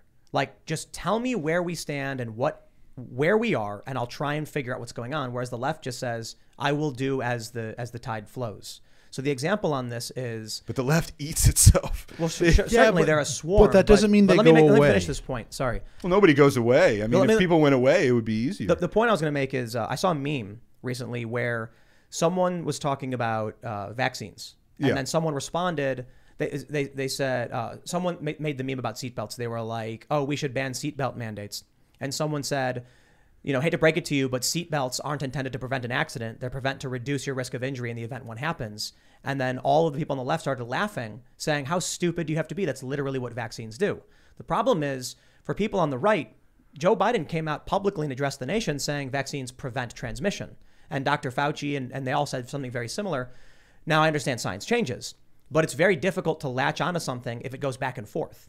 So people, I mean, we're dealing like the situation with, like, this is a chaotic moment of real chaos. But this is like that has nothing to do with semantic chaos. That has to do with the fact of trying to figure things out. Also, suddenly there's Omicron. Suddenly, I mean, people are doing this on the that's just stuff happens. Like you're just trying to figure out what the hell happened. I am not saying fault on either side on this. What I'm saying, one of the things that is causing a divide is people have different tolerances for a change in information, or they have expectations. That's possible. Although it seems to me like the radicalization is happening, at the same level, and happening. And don't you feel everyone's out there looking for an anchor? I mean, God knows the people I talk to on the left are desperate for some kind of stability. I mean, that's the one hope I have, is that, the chaos has become so intolerable to people that they need some kind of, they really start to crave structure. They're scared to step through the fire. So again, to throw it back to Jussie Smollett, for instance, Covington kids, big cultural moments that were absolutely wrong.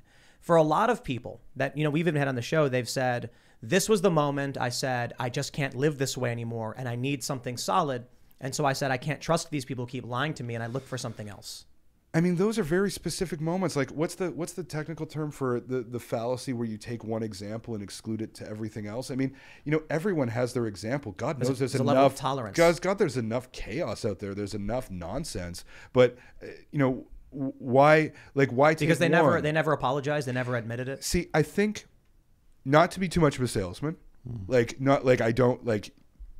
you actually have a lot of information about this that I don't have.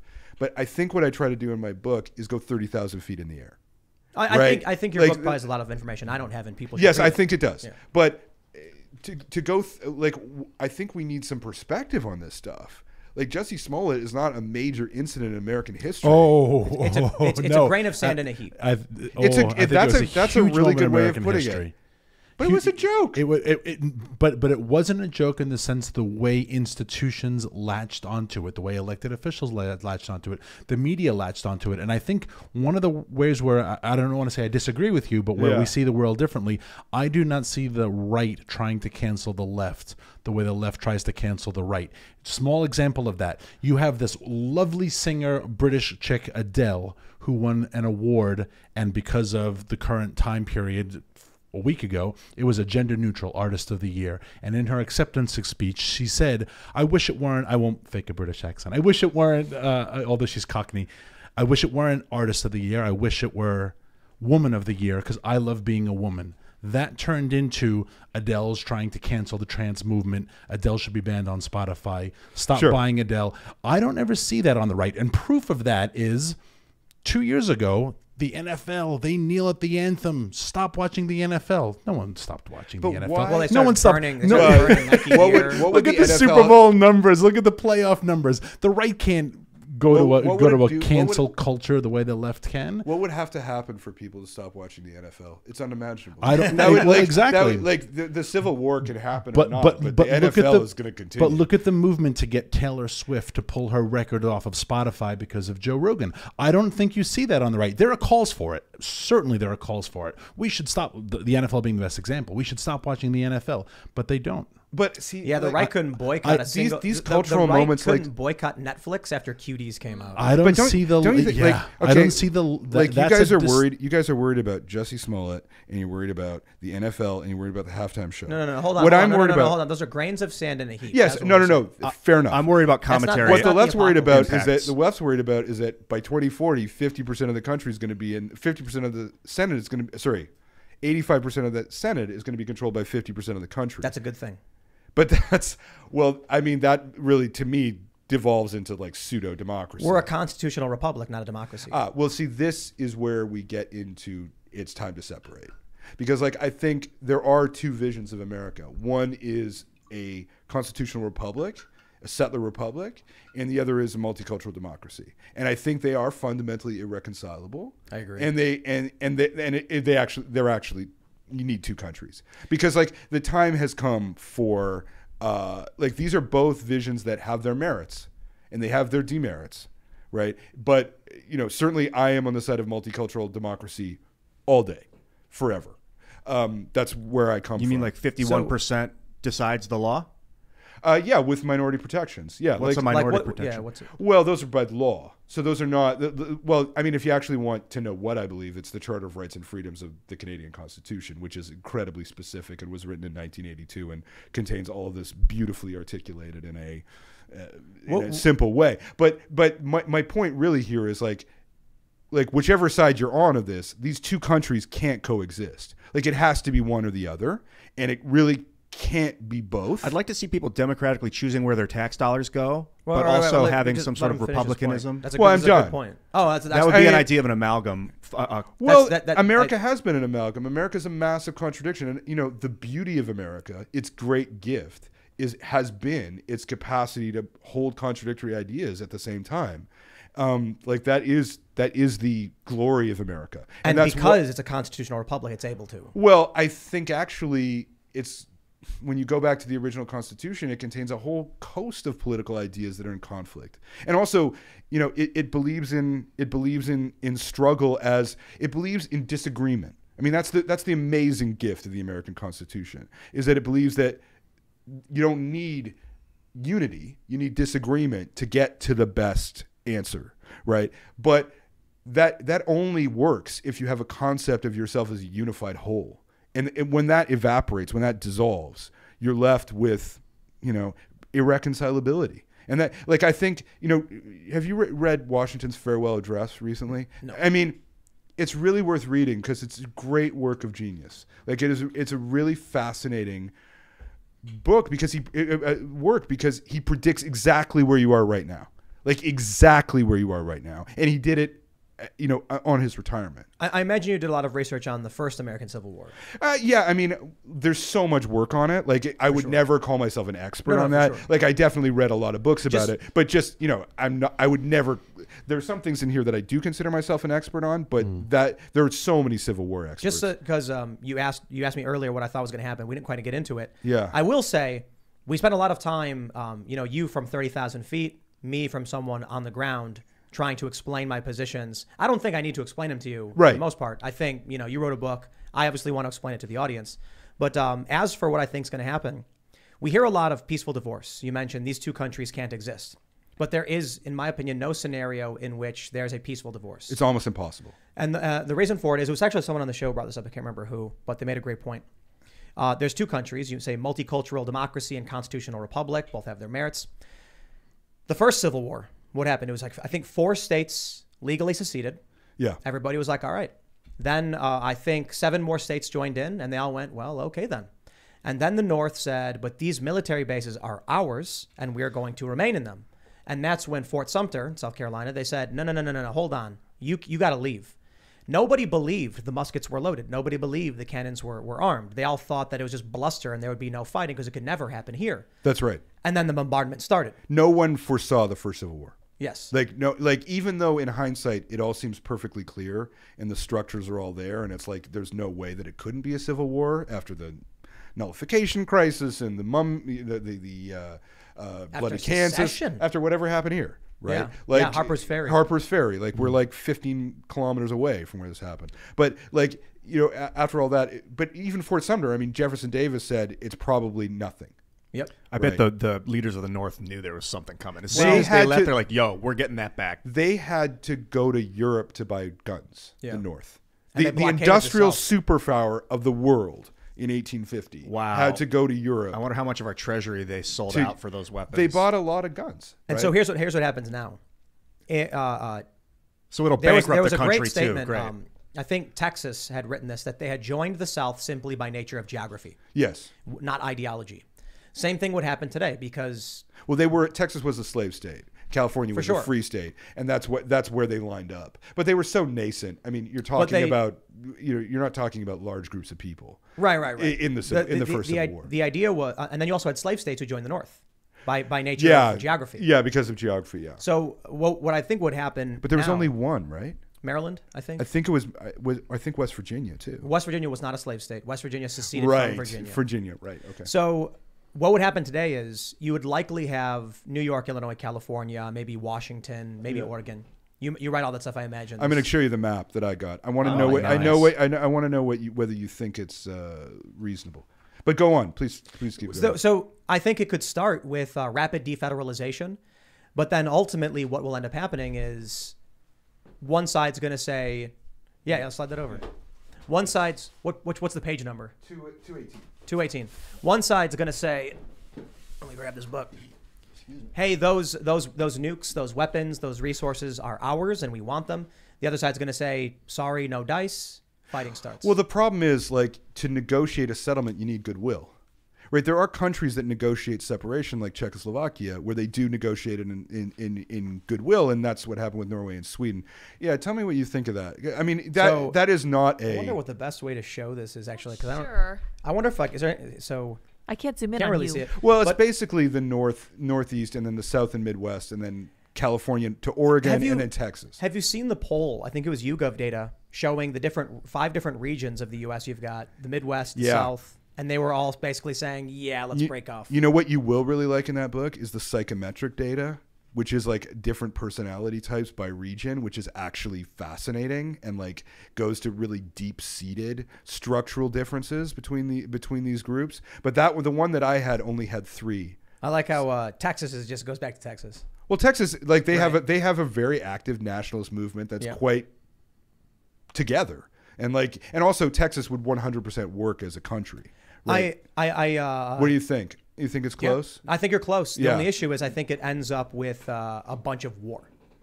Well, the problem is like first of all, to negotiate a settlement, you need goodwill, and then the UN, to negotiate with the UN, which I know sounds ridiculous, but you know you can't. No one will land in an airport until you have UN agreement that you're a separate country, is really, really hard, especially with a country that has security Security Council placement. So like it would be incredibly difficult. Let me ask you to this negotiate a secession. Have you researched abortion? Well, no, that's polarization. That's part of polarization. Of course, I did just write something about it in LitHub about the politics of abortion as a factor in polarization. I mean, you know, the most bizarre thing about it is that when this is again looking at it from a foreign country, is like abortion in the United States should be one of the policies that everyone agrees on. Like it is a success story. Like women get more control over their reproductive health every year. Abortion rates have declined 19% between 2011 and 2017. Like if you want to end abortion in America, keep doing exactly what you're doing. Like it's not like it's a policy success. No one can see it. Yeah. Everyone is screaming at each other. No one, like everyone, so one side is screaming life, the other one is screaming choice. If you were to ask yourself what the correct policy is, you would see that the policy is both, like women get control over their reproductive health. That's what leads to declines in abortion rates. And so it's a win-win for everyone, but because it's so divided, they can't see those basic facts. But so that's not really a contributing factor to what I'm talking about in the book. The reason I bring it up is I think it could be a strong moral issue in this civil war. Notably, it's huge. It's a huge thing. But there are a whole bunch of them. Church attendance, corporal punishment in schools, like there's the sociological factors that go into it are actually really significant. So are you familiar that the Supreme Court heard oral arguments on Roe v. Wade? Yeah. Well, not on Roe v. Wade, on Mississippi. On Mississippi, yeah. Florida just passed a ban after 15 weeks. Right. And so, man, we've had a bunch of people in here. We've had legal experts, and everyone seems to agree that Roe v. Wade will be overturned. It's going to cause so much anger. There's already 12 states that have trigger laws. As soon as Roe v. Wade is overturned, instantly done, banned. Yeah. So my question is, you mentioned the far right. This is what I've said. Do you think that when that happens, do you think Republicans will try to ban abortion nationally? Oh, I have no idea. Like that's not. I don't have expertise in that. Like I'm sorry, but like I just can't really give an honest or accurate answer to that question. I mean, I would say that once that happens, that like one thing that I notice in this book is like the right has had concept of civil war for a long time, right? Like for at least since the 90s, and it was a fringe position, but it sort of became more mainstream in 2008. But I think the left is actually starting to catch up.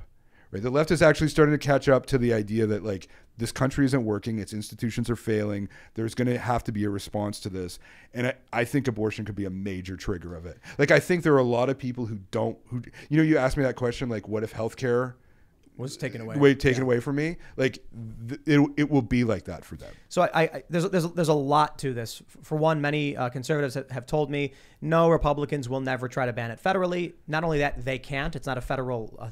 It can't be federally legislated. It has to be at the state level. Yeah.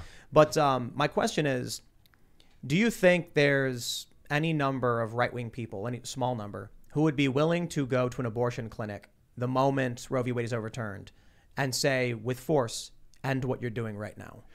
Well, the criminalization of abortion is one of the worst policy ideas it's possible to have, because you have to ask yourself all kinds of questions. Like, are you going to start a DEA for abortion? Sure. Like, that's not an argument. But my point is, like, they're not really thinking about policy. No, for sure. But do you think people would be like? Do you think there would be a John Brown of abortion, who's going to walk up to an abortion doctor and just blow his brains out? But it's already happened. Well, exactly. It's happened many times. Like, there's been a huge amount of violence around that. So it's kind of the question I'm getting to. Well, like when we're talking about the numbers of what constitutes political violence, that doesn't qualify as political violence in the stats that we looked at, going up and killing an abortion doctor. But I of course would qualify it as that, right? So absolutely, I think.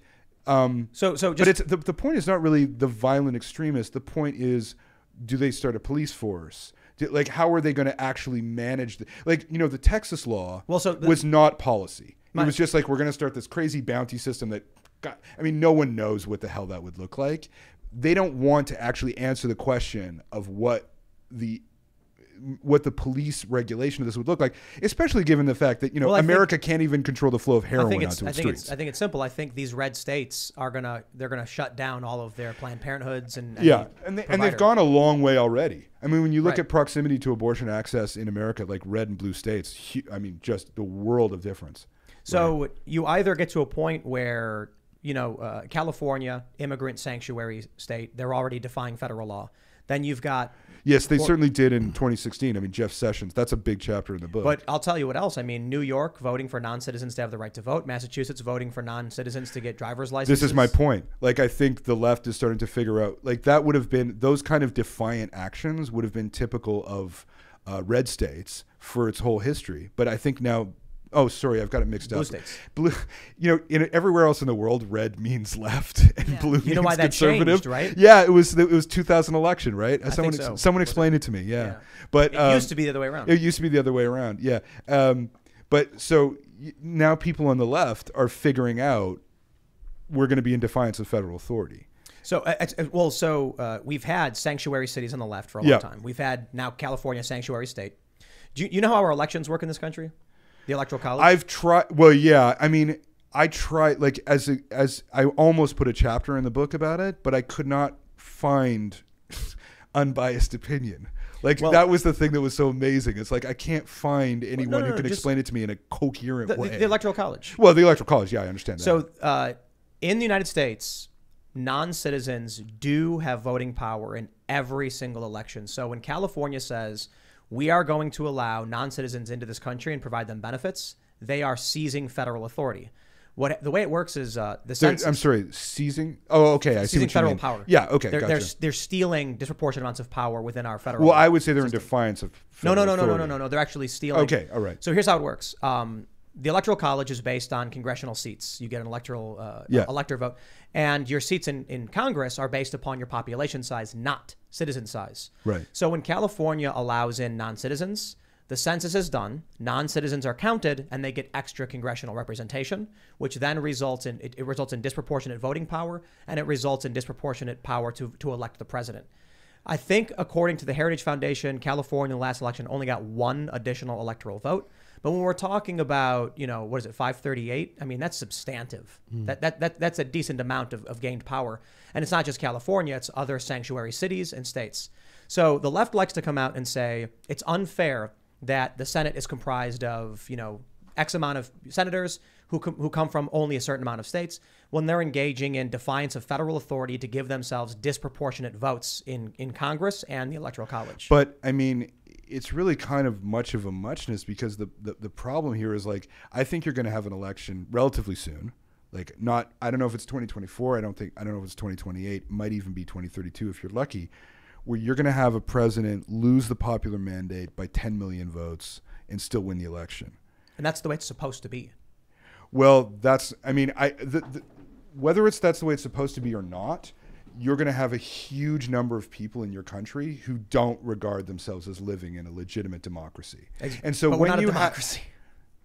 Right. Never have been. Okay. Well, so I mean, you did issue. call yourself the world's greatest democracy for a long time. Yeah, and in 2000 you said we're going to export democracy to the world. But these are media establishment and politicians who have no idea what they're talking about. Well, you did call yourself a democracy for 240 years. I mean, who did?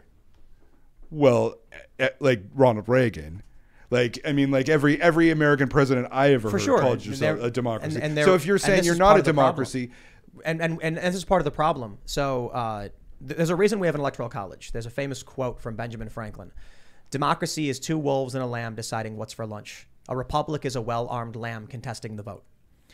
I'll give you. That's minoritarian, but that's not the same thing as that's minority protection. That's not the same thing as minoritarian rule. I mean, that is very big distinction. I mean, in Canada, we understand this really implicitly, right? Like, we have a minority population, French Canadians, who are, who have to be protected from the majority rule by, like, just to keep the country together. Good call. And we also, right? So that's like a very distinct. That's a distinct thing. And we also have this system because there was a period where California was much like Wyoming with no electoral power. The fact that people choose to live in populous states, you actually need a functional control for that, so people don't all just crowd into one tight space and they actually spread out. And that is the system. But that's the opposite of where we're going in this world. I mean, other than you, who moved from no. Actually, we're actually seeing people leave cities because of the problems. Yeah, well, it's probably also COVID. From Wikipedia, it looks like we are officially a federal presidential constitutional republic. Yes. So let me give you an example of. So you mentioned minority protections is a good thing. The example that I experienced. But minority protection is different from minoritarian rule. No, I love that. That's important. So in California, when I was covering the drought, we went to fascinating. East Porterville, a small, mostly migrant city with no water. Why? The farmers were not allowed to access to surface water because of the drought. The surface water had to be rerouted to cities. Why? Because the cities had voting power and voted away the water from the people who actually had it.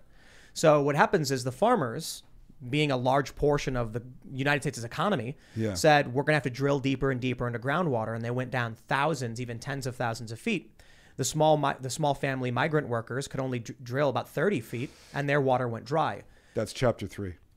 Big cities, inequality, etc. Well, it's not that so much as the water problem that the United States faces. Yeah, I mean, that was the chapter that kept me up at night. Dude, it's funny. Not any of the politics stuff. Like, it's funny. The one that kept me up was talking to like an expert at the USDA on corn. Did you look into the lawsuit attempts to seize Great Lakes water and stuff like that? Well, of course, in Canada we're really obsessed with this because like we have all the water, right? Like we have 1/5 of the world's natural water supply, and so what happens when you guys run out of your water is of great concern to us. So there was an attempt by, I could be getting this wrong, it's been a while, Arizona, I think, was filing a federal suit, right, claiming they had access to the Great Lakes, but the problem for them was the Great Lakes Coalition includes Canada. Yes. So I think specifically Ontario. And and Manitoba as well. And Manitoba. Yeah. And so basically they were like, we have an international treaty on this water, you can't touch it. Right. And that's really important to us. It's important to. I'm from Chicago. Right. I mean, the thing about Lake Michigan, for instance, is that we were depleting it because so much water was being consumed. We had to put in environmental protections to make sure the water replenished before, so we could only take so much from it. Well, the worst thing to me is the Ogallala Aquifer, which they're accessing to grow. Like, we live in an era of completely cheap food, like artificially cheap food, largely driven by the genius of Midwestern farmers who have innovated corn to a point of, extreme productivity. And that's driven by this aquifer that is not renewable. Yeah. Right? Like, that's just water they're taking out of the ground that when it's gone, it's gone. Wow. And where they go from there, they don't really know. And like, I want you to imagine a world where we don't have cheap food anymore. That's added to all this stuff we're talking about, right? Added to all this conflict, like that's when things start to get real in a hurry. I tweeted this a while ago. In 50 years, we are going to look back and laugh about literally flushing fresh water down the toilet. Well, I mean, you already have it in certain places. Like, you know, when California goes through its droughts, right? Like, you know, people brush their teeth very carefully, right? Like they, you know, like it's not like, you know. Some people do. Some people do, some people don't. I think most people don't. I was encouraging people to pee in the sink for a while. Do it. No, Don't waste that water, The bro. frat boy solution Ian, to you pee in the top of the toilet. I rolled a 20. Roll initiative. You pee in the top of the toilet top so of the you can toilet. flush with urine. Oh, all right, That's you're that's always the thinking. way.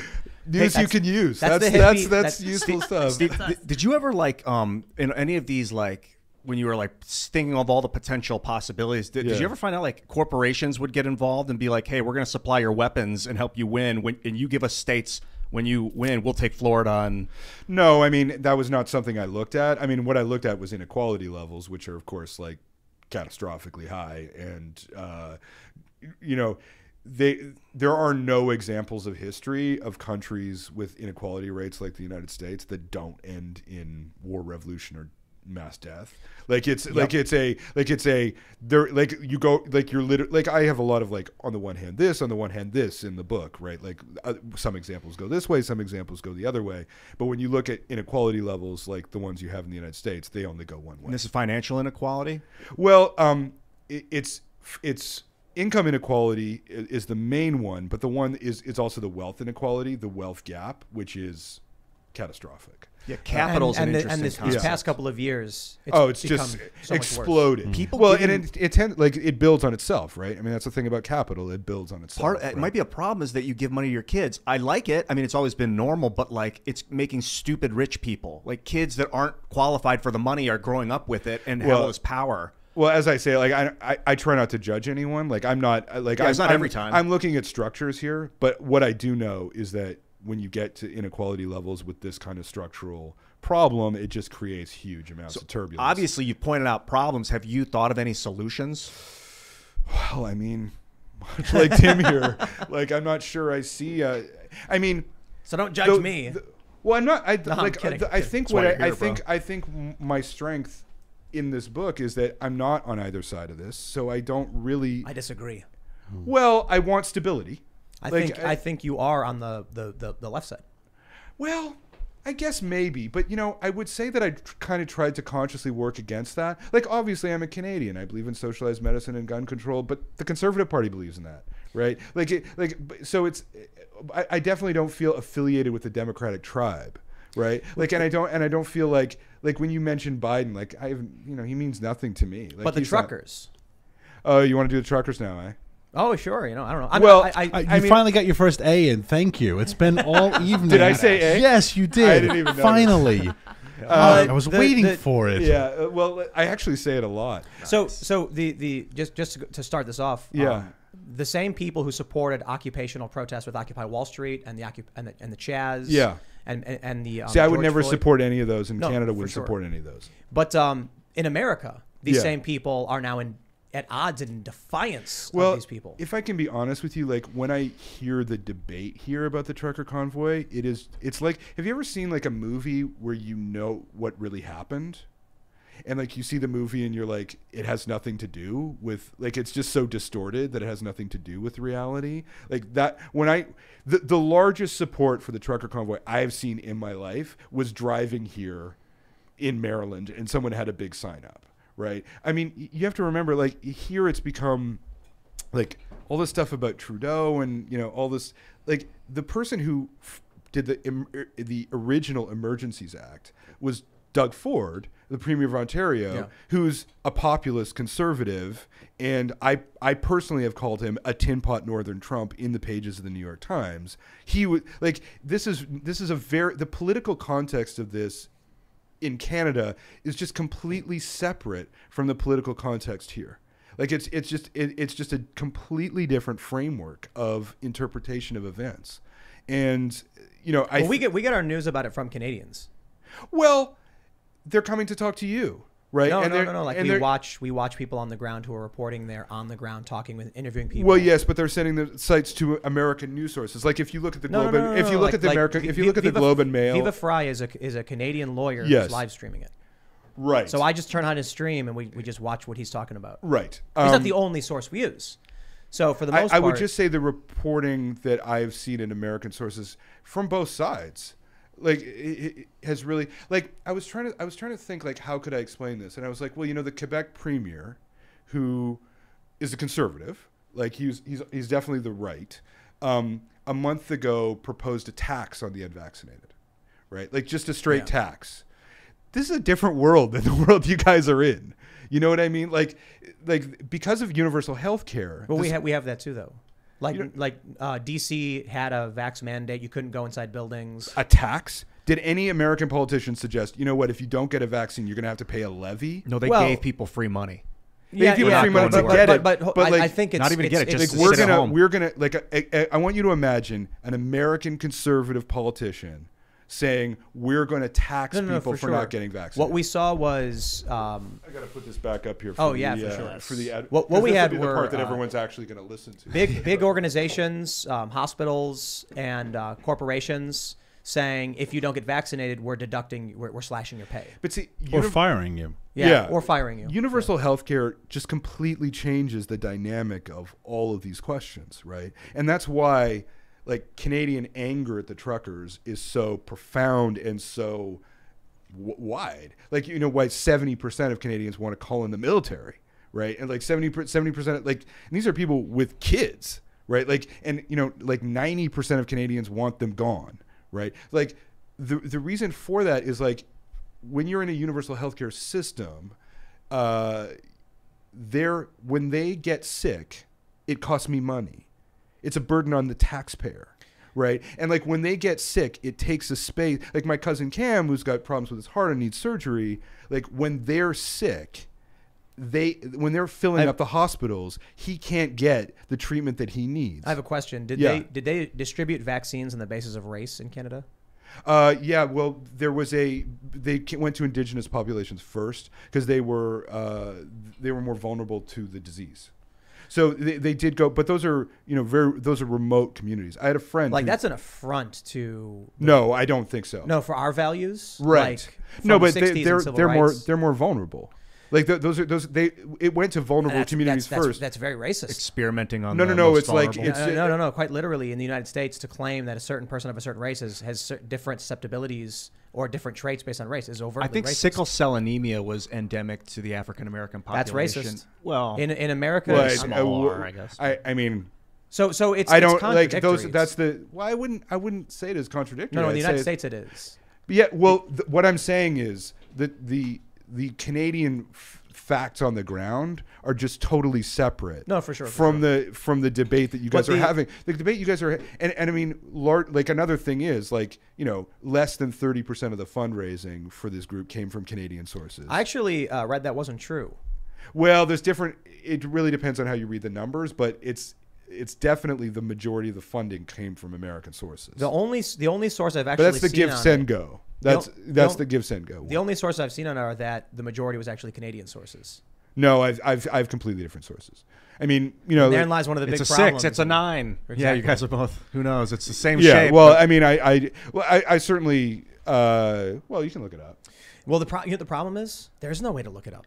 If I know, isn't that the truth? If I type in Canadians funded I know. truckers, Well, I'll find all the sources. Yeah, everything. If I type in Americans did it, I'll find all the sources. Yeah, I know. So I'm like, I don't even know what to search for. But like, I would just say, like, it's when I see the American debate around it, like, I've yet to see an American left wing source say that the number one enemy of the truckers is Rob Ford's brother, right? Like that, like left wing source.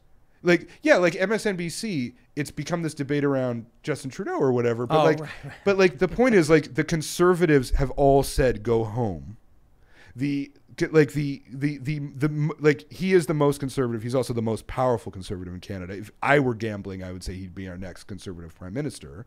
I think this might make him the next conservative prime minister. Like he's very active in this, right? So no one seems capable of mentioning that. I'll tell you. You know what? I got a prediction. Here's what's going to happen. When the Civil War breaks out in the United States, we annex Canada. First thing. I want to do a TV show about it. I've honestly had, because I've asked myself the question, how would an occupied Canada act? How would, Have you like, ever- would we resist? Because, like we're talking here, like if I were to tell you I was an American, you would believe me. Right. I would. Yeah. We would believe you. Yeah, right. Yeah. Like, so it would create, what kind of occupation would it be? Let me tell you. I'll tell you exactly. Do you have ideas how it go? I know exactly how it'll happen. So imagine now it's 1 year after the occupation.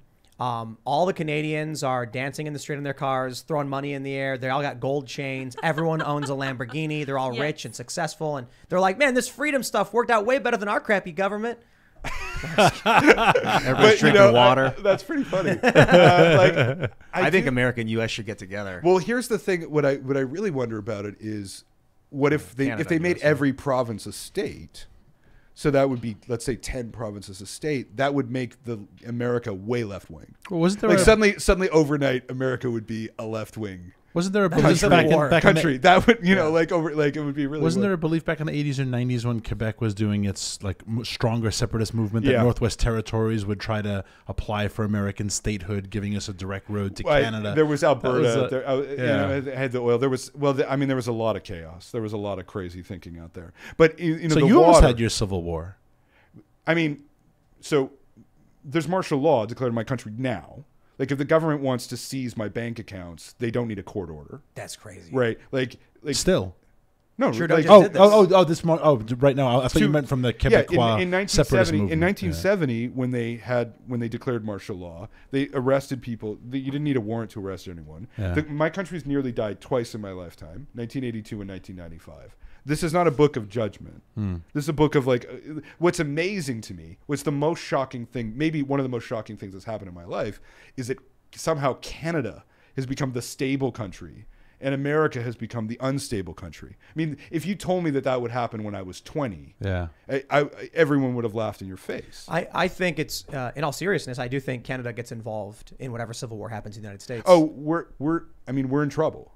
Like the trucker convoy is already your political proxy. It's a political proxy conflict on our soil of your toxic discourse. It Well, feels right. I don't think it's our toxic discourse. I think it's the UK has been experiencing this. Canada's been experiencing it. The US. But Canada is Canada has resisted it in a lot of ways because of a bunch of really odd policies. Like, we have very strict immigration, but we are very pro-immigration. And we didn't 2008 didn't happen to us, right? Like, we didn't have Occupy Wall Street because we're so vulnerable. Because we're not America. Like, we had to protect our banks, and our banks came through very safe. Well, What's America's that- the what's tip that of the saying spear. about, It's the center of the empire. Exactly. I think Montreal says are the most culturally diverse city in the Toronto is. Toronto is more than half foreign born. It's an open city. Except I'm pretty sure Toronto is majority white. No, I mean, the thing that's funny is, like, Canada has multicultural policy, even though we're about well, I'm sure Toronto is majority white. It's just half foreign born. Yeah. But Toronto, Canada is about 78% white, and whereas the United States is 58%.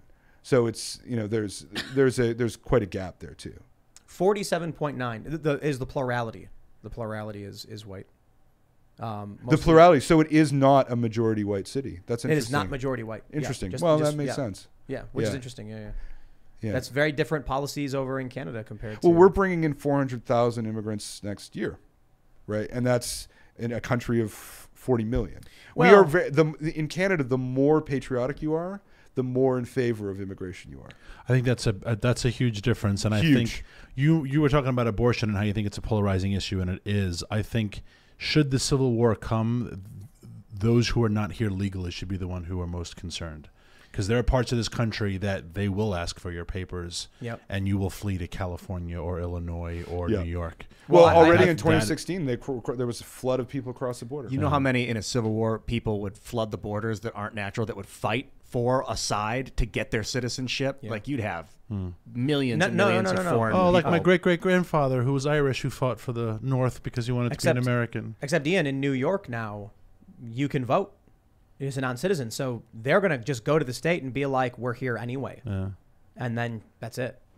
So, that point I made about Texas and geography before, I think one thing you might end up seeing, the map you have in your book, might actually be an accurate starting point Yeah, I mean it's very But then much like states will align based on yeah. geography. I mean it's like that's like a barroom suggestion. Like obviously it's not like how it would actually I happen. think interestingly, I'd be willing to bet New Hampshire at this point would declare independence in any conflict. Well, that's another possibility because like you're familiar with the Free Staters, right? Yeah, and also Vermont. There's a huge separatist movement in Vermont that's very serious.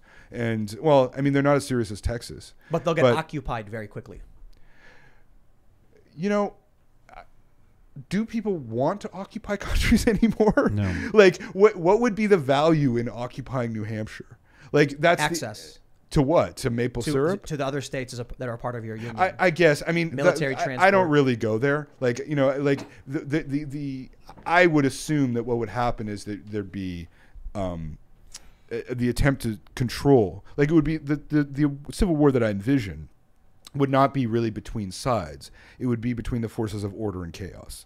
People would try. Right. It would be between people who want disorder and want breakdown and people who are trying to keep the institutions alive by force. And of course the problem is, as America's learned in its counterinsurgency strategy, and as I talked to an anonymous colonel who was responsible for drawing up what they call full spectrum operations in the homeland, like the more you try to control a population militarily, that just spreads violence. Right? You know what I think you're right about that point about order and chaos. But my vision of it is the Democratic establishment, which used to be the Democrat-Republican like uniparty until Donald Trump came in. Then you ended up with these neocons joining the Democrats like Bill Kristol, the Lincoln Project people. The Democrats saw these far left individuals, these progressives, as a way to bolster their ranks and get votes. Essentially, the One Ring. They thought they could wield the power, but they can't. Because the woke, the cancel culture stuff, the far left, they are a chaotic and destructive force. But it's also that the institutions themselves are rotting from the center, right? Like Well, that's what I mean. It's not just a question of like the partisanship. It's a question of like, is the Senate a functional body? No, right? Like it isn't. Like it's not a functioning body. You should like check you're out. you're in a government where supposedly has control of all three levels of like. And they can't pass basic policies. Like, well, people don't know one agrees on them. Well, exactly, and they can't whip. Do you know, like they can't like in Canadian Parliament, British parliamentary system. When you control the system, you make the decisions, and then you are responsible for them. Do you know how it used to work this way? Do you know how Congress works? So we had Marjorie Taylor Greene on, and she said when she went to Congress, she was confused because she's sitting there and there's like 10 Democrats or like 5 Democrats and like 5 Republicans. And there's some random guy she doesn't know at the speaker's podium, pulls up a bill and goes, Assembly Bill, Congressional Bill 473 in favor, Democrats. And they go, meh. Republicans, nah, Democrats have it. Next bill. And she was like, wait, no one's even voting on this stuff? Right. So she called a roll call vote, which forced all of the members of Congress back to actually record their votes. They must have hated her. They come after her for it. Yeah. And that's probably why you hear these insane stories about her in the press, because she's in defiance of none of these people want to work. So we had Thomas Massey on. Well, you know what their job is. I mean, fundraise. Their job is fundraising. Exactly. I mean, when you actually talk to, I've been interviewing a politician lately about the inner workings of electoral politics for a possible sequel to this book, and it's staggering. Like when I had like a 20-minute conversation with this guy, and I was like, oh, well, no wonder this system is so screwed up. Like all they can think about all day is the 3 levels of fundraising: dark money, social media money, and bundled money. That's what they do all day.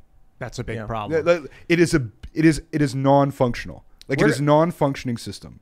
I agree. And we need to go to Super Chats. So we did a little bit of longer show today because, typically what we do with the members only segment is we'll save like a spicier story for a Timcast.com segment. But I figured because we're going to be having kind of an amorphous conversation about Civil War and politics, it wouldn't really work out to do that. So we extended the normal show. Now we'll go to Super Chats. And the hate mail's already started. I was going to say, just forewarning, there's a lot of Canadians and they're like, truckers, no. And I mean, But let's read it. It's actually a good question. Yeah. Wrestler Town says, if Mr. Marche started writing his book 5 years ago, I'd like to know which right-wing activists he had to compare to the left at the conception of his book. His go-to January 6th example happened 1 year ago. Well, it was what inspired it was the Trump inauguration and the general atmosphere of violence. I mean, I wouldn't say at the beginning of it I was like I mean, I went and talked to various prepper groups. I went to talk to various far right groups. I talked to Richard Spencer. I talked to like various members of the far right, and going and meeting them in Ohio, and like, you know, in the field research. So that's different than, I would say, icons or something like that. Yeah. And I just, you know, I got along very well with them, and and also, like, you know, Sons of Confederate Veterans and things like this, like, you know, and sovereign citizens and constitutional sheriffs and sagebrush rebels. And so, yeah, I would talk to all these different groups. Now, you know, like the specific violence that they're involved in is sometimes purely in their own minds, right? And sometimes the right-wing groups. I mean, you go and meet these guys, and sometimes it's like, this is a hobby. This is like thinking about the Civil War. It's like, am I with a far right group who's plotting the overthrow of the U.S. government, or are these basically like bird watchers? Then how do you compare them to the $2 billion? And that's the insurance maximum. We think the damage from the George Floyd riots was actually higher than that. Well, there's lots of violence on all sides here. I mean, surely there's not. Sure. Well, I mean, all I can say. Like, you can read the book and check my sources, but those are the sources that I have. They come from foreign. They come from foreign sources. They're not Democratic or Republican. There's no lack of right-wing violence in this country. But there's certainly substantially more coming from the left. I would not say that. My evidence would say the opposite. So there was $2 billion in damage across. Well, the that's United property States. damage. I mean, it depends. I guess I don't think like I destroyed. I don't think I 30 people dead. Well, I was dealing with murders. Right. Yeah, like, like, I don't think I was. I think 26 of those were murders. And well, like 32 were just... I never did a comparative analysis of property value damage. I guess I probably should have done that. Well, I just went with the murder rates. But this is my point about, because the murder rates are where you get closer to. That's where you get closer to the definition of civil war. I guess technically, but I disagree. I mean, if you've got a mass movement funded by corporations that advocates, and the vice president herself is providing bail for people who are burning down buildings and smashing windows and killing people, like, we're there, man. Like, look, Kamala Harris. Well, Donald Trump money. saying what, you know, how about the Republican Party saying January 6th is legitimate political discourse? What was the specific context around that? Well, I don't know. But then I don't think you have a point. Well, I would just say that there's certainly been legitimization of violence on the right. Like, I don't really think that's debatable. You got to give me a specific example, because I can name January 6th. January 6th is one thing that happened one time, and I can give you over the past several years. I mean, the French Revolution is one thing that happened one time. Sure, but hold on. We're talking about 800 people, of which several hundred fought their way to the front tunnel entrance, and the other several hundred walked through the back door that was opened by police. But I can also go back to, like, well, I can talk about Ferguson. Oregon State, the Oregon Mike Neerman when he let in the rioters who, I mean, nothing happened there. They opened the door and the guy got in trouble. I can talk about the guy went to the ice of the legislature. The guy went to the ice facility with an AR and firebombed it. We had the guy Aaron Danielson get shot and killed. We had over 800 instances of low tier, what I call blunt force violence. I mean, this is something that has been repeated in this conversation. You say, "Show me an example," then I do, and then you say, "You keep saying January 6th." Well, that's a pretty big one, man. But that's the only one. I mean. Like, it happened 1 year ago. After a decade of political violence from the left. Well, would you consider sovereign citizenship to be right-wing violence? Because certainly the groups that I do. On what scale are these guys? About 50 murders a year. And those are murders based on people killing cops at traffic stops. So, as I said, there are definitional questions here. Like, I'm not trying to hide anything, but certainly that would, like, you would probably not consider that a far right group. You might just consider those criminals. What makes them right wing? They believe in no taxes. They believe in they come from small government ideology. They believe in the rejection of the 14th Amendment. They come from they're the roots of QAnon mentality. Ben Stewart did a documentary called Ungrip. So far separated if you want to hear about those from like, how does that relate to a Trump supporter? Well, we're not in the realm. Well, they're roughly on the same spectrum. I mean, when you're dealing with the far right in the United States, you're dealing with a huge collection of ideas that are not coherently connected. But Black Lives Matter is. and they march together by the Well, thousands. and it also strips itself apart very quickly, and is also filled with a lot of segmentation. So like I mean, there's no like I would say all I'm saying here is, you know, you would say that your right wing does not commit any violence. I don't say that. But there's some violence. But if you're looking at like mass terms of violence, like you have to look at things like sovereign citizens or QAnon or, you know, et cetera. Like it would just not be reasonable to say that those are not right-wing political violence. But this is why I explained in the beginning that the right engages what I define as sharp, acute instances, and the left is. Well, let's stay with that, because like that seems to me quite correct. But one's substantially worse, right? I don't believe that. I believe that. Well, it depends what you mean by worse. Let me explain. So the sovereign citizens of the United States are not a destabilizing factor. They absolutely are. I mean, the FBI declared them the #1 threat to police. Yeah, but because they're onto something. But the FBI goes and sends 12 agents to a garage pole rope. Well, you know, this is the thing where I'm a Canadian and I'm an outsider. So to me, when you're against the FBI, like that's where Americans have not had a good relationship with the FBI. Well, no one has a good relationship with the police forces of their country. Well, no, all but police I mean, forces need reform. The FBI's got is called what's the administrative state or deep state. J. Edgar Hoover was like the head yeah, of the FBI for I'm 48 a Canadian. years. So you know the motto of Canada, like the motto of America is life, liberty, and the pursuit of happiness. The motto of Canada is peace, order, and good government. The motto of America is "In God We Trust." What I find with peace, Right. peace and order is you can have a slave state that's suppressed its population into peace and order, and they're still slaves and unhappy, but there's peace. So I think a good example of the breakdown, and there's no middle ground, right? So Well, that's it. The middle ground is gone. Everybody in the chat perceives you as far left. Right. I mean, but in the my reason own is- country, that would just be so ludicrous. Well, no, but far left doesn't mean like you refer to certain people as far right, far left. It's meaningless. Well, yeah, because they're worldview signifiers. So yeah, that's a fair point. I mean, I would say I'm talking about a specific category of ideologies. I'll tell you, you know, like I'm doing research and I come across a story about a guy. No one say his name, seriously, and because if you do, YouTube will shut the show down instantly. Yeah, there's nothing on the left. So I sit down with Jack Dorsey, and we pull up a tweet of an Antifa account overtly calling for, organizing, and inciting violence and giving instructions on what to do, and they went, But look, a right-wing dude, there's person, lots of evidence of right-wing radicalization through social media networks. Like, lots of it. Sure. My point is, I mean, the algorithms point to extremism of both kinds. The data actually shows, because I've covered this for years, a flow towards the left. This is but we've actually there's a researcher who mapped out all of political YouTube and found it flows 2 to 1 to the left.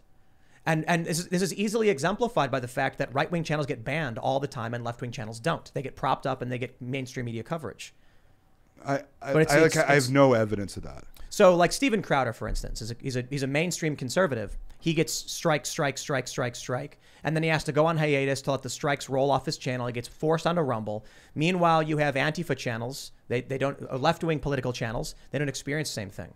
On Twitter. But the top 10 people on Facebook are all right-wing groups. Right-wing guys. And the Ben Shapiro's of this world. And Facebook is predominantly older, you know, and boomer and stuff like that. Well, so what? I mean, people, eyeballs are eyeballs. I mean, but those are very, very different. Like that, you have to understand.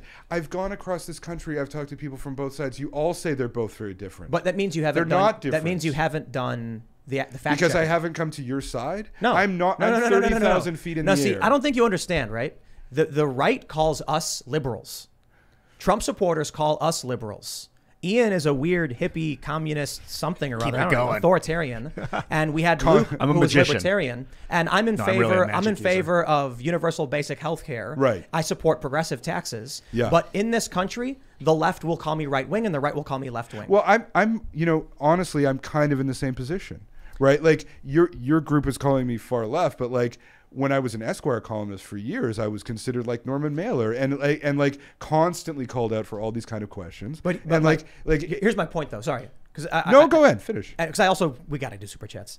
The main issue was when you cite the FBI, it's a signal to these people you haven't done any research into the FBI. And so I've interviewed a lot of FBI agents. But you haven't done the fact checking. So like when the New York Times lies and makes up fake crap, and then we have to fact check it and prove it wrong with evidence. This book is deeply fact checked. This is why I used the deeply. I have a lot of failings. I have a lot of stuff to be humble for, but this book is correct. So this is why I use the Joe Biden Ukraine gate as a really good example. Because if you go to the New York Times and ask them, did Joe Biden quid pro quo? They'll say no. And that's factually incorrect. All evidence points to the fact that Joe Biden did this. He's even on video saying he did it. And for some reason, so when the FBI doesn't prosecute Hillary Clinton, doesn't prosecute Joe Biden or even investigate these things, when you have the collusion between Twitter and Facebook shutting down the story about Hunter Biden's laptop, when Hunter Biden is publicly known to have illegally acquired a handgun or disposed of one, nothing happens. Oh, no, they reported on all that. No. I'm saying the FBI hasn't done anything. Oh, well, the number, like everyone always says that about crime. And the thing about crime is like only tiny little amounts of crime are ever prosecuted. The DHS specifically comes out and says it's effectively the right that is the problem. Without talking about BLM and the billions of dollars in damage, people say they have no credibility. If you cite them, they'll say... Well, one side says that they have no credibility. I mean, the problem we're in is the one we keep going back to, which is like... The sides are so divided now that like literally there is no common ground in fact, there is no common ground in narrative, Agreed. There is no common ground like in language. In institutions, there is no common ground in language. Exactly. Right. And like when you're in that condition, you either have to find a way back to that common ground or split up. You're not far left. I think you're right. I mean, like Yeah, this is it. Like you either have to work towards let's find a way to talk together, or you have to say it's done. You're not far left, and it's unfair to say you are far left. Far left? I mean, no, for anyone to say you are. Because the reason why you're not far left is because you're here. Because the real far left in America, and people may say the real far right. Well, you may underestimate my desire to sell books. They would not sit together and have this conversation. And that is one of the biggest problems. I mean, I do political debate for a living, even though I've been very taciturn this evening. Yeah. But it is hard to find an open-minded, and I'm sure they would say the same about us, but we don't sit together. Crossfire is gone, right? Yes, we don't sit together and have these intellectual conversations. No. We have 4 panelists who think the way we do on our program, and they have 4 who can scream the loudest. Exactly, and that's political discourse. So I do think, some of these super chats are making points that we've probably already made, and it's probably not relevant to make, but I do want to read them anyway. Madison says, easy experiment. Wear a MAGA hat at a leftist event. Wear a BLM hat at a right event. You'll see who talks and who uses violence very clearly, the left. Blair White, for example, wore a MAGA hat around Hollywood and got physically assaulted. I mean, I went to one example I use is Boston. Those kind of experiments to me have so little value. Like they don't mean anything. I went to a rally in Boston. The right came with shields, the left came with clubs and bats. And there's lots of clubs and bats on the others. Everyone has clubs and bats these days. I think it's the 30,000 feet perspective is super important if we're going to survive. Yes, exactly. I want you to survive. Please survive. Like that's as your neighbor, as your friend and neighbor, please survive. And the only way you're going to survive is by either finding some way to get into common language or to break up. I think science. We is part of it. just got to read more of these. Yeah, go ahead. Mike says a major pipeline project in Canada was attacked by 20 masked individuals with axes and flare guns deep in the woods this morning. Millions in property damage, destroyed heavy equipment, and work camp. Media silent. Well, the left would take that because like all of the indigenous protests about pipelines got broken up very quickly and quite aggressively. And like like the Ottawa police were sued for $60 million successfully for their brutality over the G7, the leftist protests. So actually, that's a Canadian example, so it's actually not very relevant. But one of the things is like there are many people on the left asking like, well, if these were left-wing protesters in Ottawa, would they be treated anywhere near as decently as they have been so far? Like there's a lot of I frankly sympathize with that. We have the super chat from Legama Thagayan. I'm probably pronouncing that wrong all the time. He says, right-wing esoteric knowledge like QAnon is crazy, but is less insane and far less dangerous. Mainstream and institutionally entrenched compared to standard progressive dogma. It's ridiculous to make an equation between the two. I mean, I do find that interesting. That's not in my book, and I find it one of the more fascinating things that I didn't answer. Like, there are a few like mysteries that were kind of around the edges of the book that because I tried to be really specific and like really only say what I know. But like the fascination with esoteric knowledge on the right, I just find it fascinating.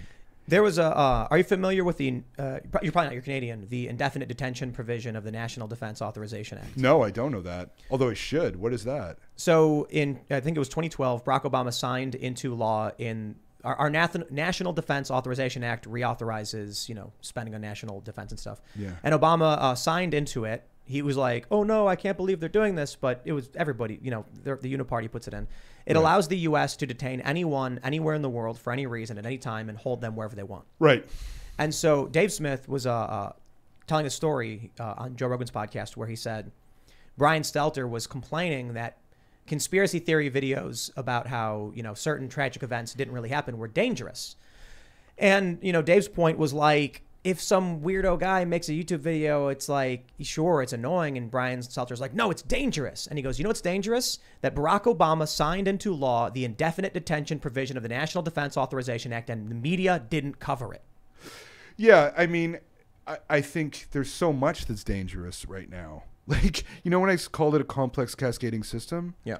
These things all feed into each other.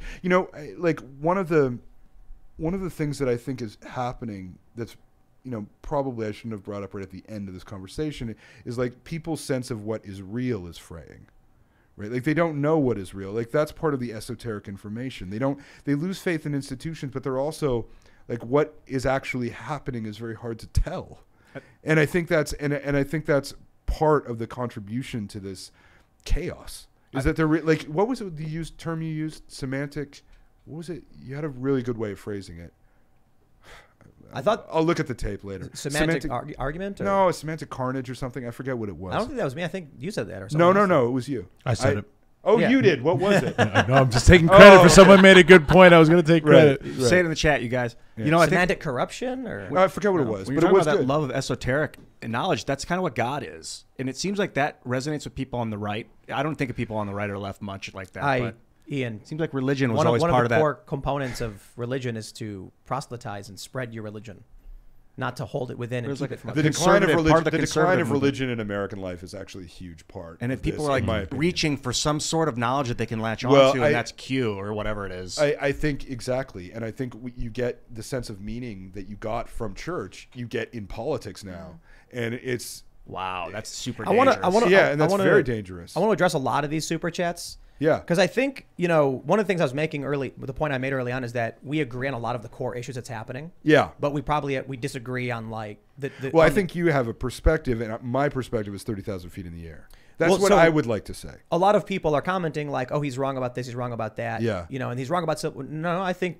Stephen is very much correct about civil war. Yeah. I think there's probably core political issues that we have different views on. But like that's why I thought it would. But be I don't know. I fascinating. mean, I think when you actually you're in favor of universal health care, you're in favor of progressive taxation. I mean, the problem that we're dealing with here is that when you talk about politics, we've had this we talked for like 2.5 hours now about politics. Policy has been 5 minutes, 10 minutes, like actual policies. But let me explain. I can back up everything I claim with a source that is like effectively academic and mainstream certified, and I'm a civil libertarian. My views Right. are on freedom of the individual. The decentralization is typically how I put it. I don't like the idea that you get one despot who thinks he knows everything. We've seen how that goes. But the problem is, I've been on the ground at all of these protests. I spent my start of my career going to different protests and talking to people. And what did I find? When I would go to like a right-wing event, they would be very specific to the point of like, this is my thing. This is my thing. And so Right. like a Trump rally, they'd say, my factory closed down. Trump wants to bring factories back and end free trade. Right. I'd go to left-wing rallies and they'd say, I don't know. See, I had this experience when I was in 2015 where I covered the Canadian election, and then I went down and covered a Trump rally and a Sanders rally, like right after each other. They were both in Iowa within 3 days of each other. And so this is what a Canadian debate is like. Sir, we need to spend $428 million on education. You're completely wrong. We need to spend $485 million on education. It's all numbers, and it's all boring technical policy things. I mean, it's unwatchably boring. Then you go to America and it's God and socialism. These grand ideas that have no practical applications, that are incredibly vague and have just simply are essentially aesthetic categories. When we talk, like what we're talking about here is language. But if you were to actually like, I think the abortion question comes up here again, where it's like if you were to actually sit down, like what are our policy objectives? We want women to be in control of their bodies, and we want abortion rates to decline. Guess what? There's a really good way to do that. But you're wrong. That's right. I'm wrong, because that's not what they want. No, they want no abortion at all. Right. Well, if you want to that's not ever going to happen. It right? will by force or by decree. The United States cannot control the flow of heroin onto its streets. The idea that it's going to control a major surgical procedure that you can get chemically. You don't got to look at it so absolutely. The idea among the pro-life right that's is my point. You don't have to look at absolutely. Shut down the abortion clinics and end the government sanction of murder. Right. That's their view. That's their view, and that is essentially a religious view. Whereas if their views were policy based, if they were like, how is that not policy based? Because the policy asks what is the end we're looking for collectively? Ending the government support of murder. But see, that's not a policy. That's a vision. No, what do you mean? Like a policy is like, we want a result. The result we want is fewer abortions. And if you want the result we want is the government to stop supporting abortions. Again, you're in an aesthetic. You're in an aesthetic political category. You're asking large questions about what your government is, who you are, what you are as a people. Put aside those questions. Ask, what do you want? They want the government to stop actively supporting. Well, see, that's right. I would never, like, I would say that, in sensible countries, what you ask is, what do you want to do here? Like, what do you actually want to achieve? If you want to achieve lower abortion rates, there are many, many ways to do that. Criminalization would not be among them. But I think this is your bias, right? Well, I think my bias is pro-policy. Like, what I believe is that government is an agent of policy. There certainly is, hey, we live in a country and the country takes X position. We would like the government to stop taking that position. It's that simple. Yeah, and see, that's to me is the least interesting question in politics. Like the question of what is the government? The pro-life crowd understands abortion will still exist. They just say here's the line we want to set. That's right. It's a moral question of their own identity, of who they are and who their government is. And that's, that is the thing about America. It's like you have this idea of yourselves as a shining city on a hill, as a beacon for the world. Whereas I think in other countries that are perhaps more stable, it's like, well, what are we doing here? Like, how can we make life a little bit better? How can we make things, we're in these systems. How can we make these systems better? And when you get to the systems questions, when you get to those policy questions, there's actually a lot of common ground. There's actually it's easy. It's actually quite possible to build things together. I agree. We have another super chat here. Yeah, sorry, I'm going on too long about this. No, but I agree on that. We probably agree on a lot of things. And but we have this is a good super chat. Seth Hauser says, there are no two versions of America. It has always been a constitutional republic formed by the founding fathers. It's actually a really good point. When you said that there's a multicultural democracy and a constitutional republic, this country has always been a constitutional republic, albeit with politicians making improper statements about being a democracy or whatever. Or for 240 years. Sure. I mean, okay. But the founding fathers had arguments over federalism and what the republic was. Ulysses S. Grant in the First Civil War wrote about what the republic was. They didn't call it democracy. Benjamin Franklin has comments about democracy, about how we're not a democracy and why we're not a democracy. But the point is, but that's not what Madison said. But anyway, for sure. Yeah. But the point is, if this country was formed as a constitutional republic, and we now have an emergent multicultural democracy. No, I don't think that would be accurate to say that it's emergent. I mean, it is in place. But it has been in place for at least since 1860.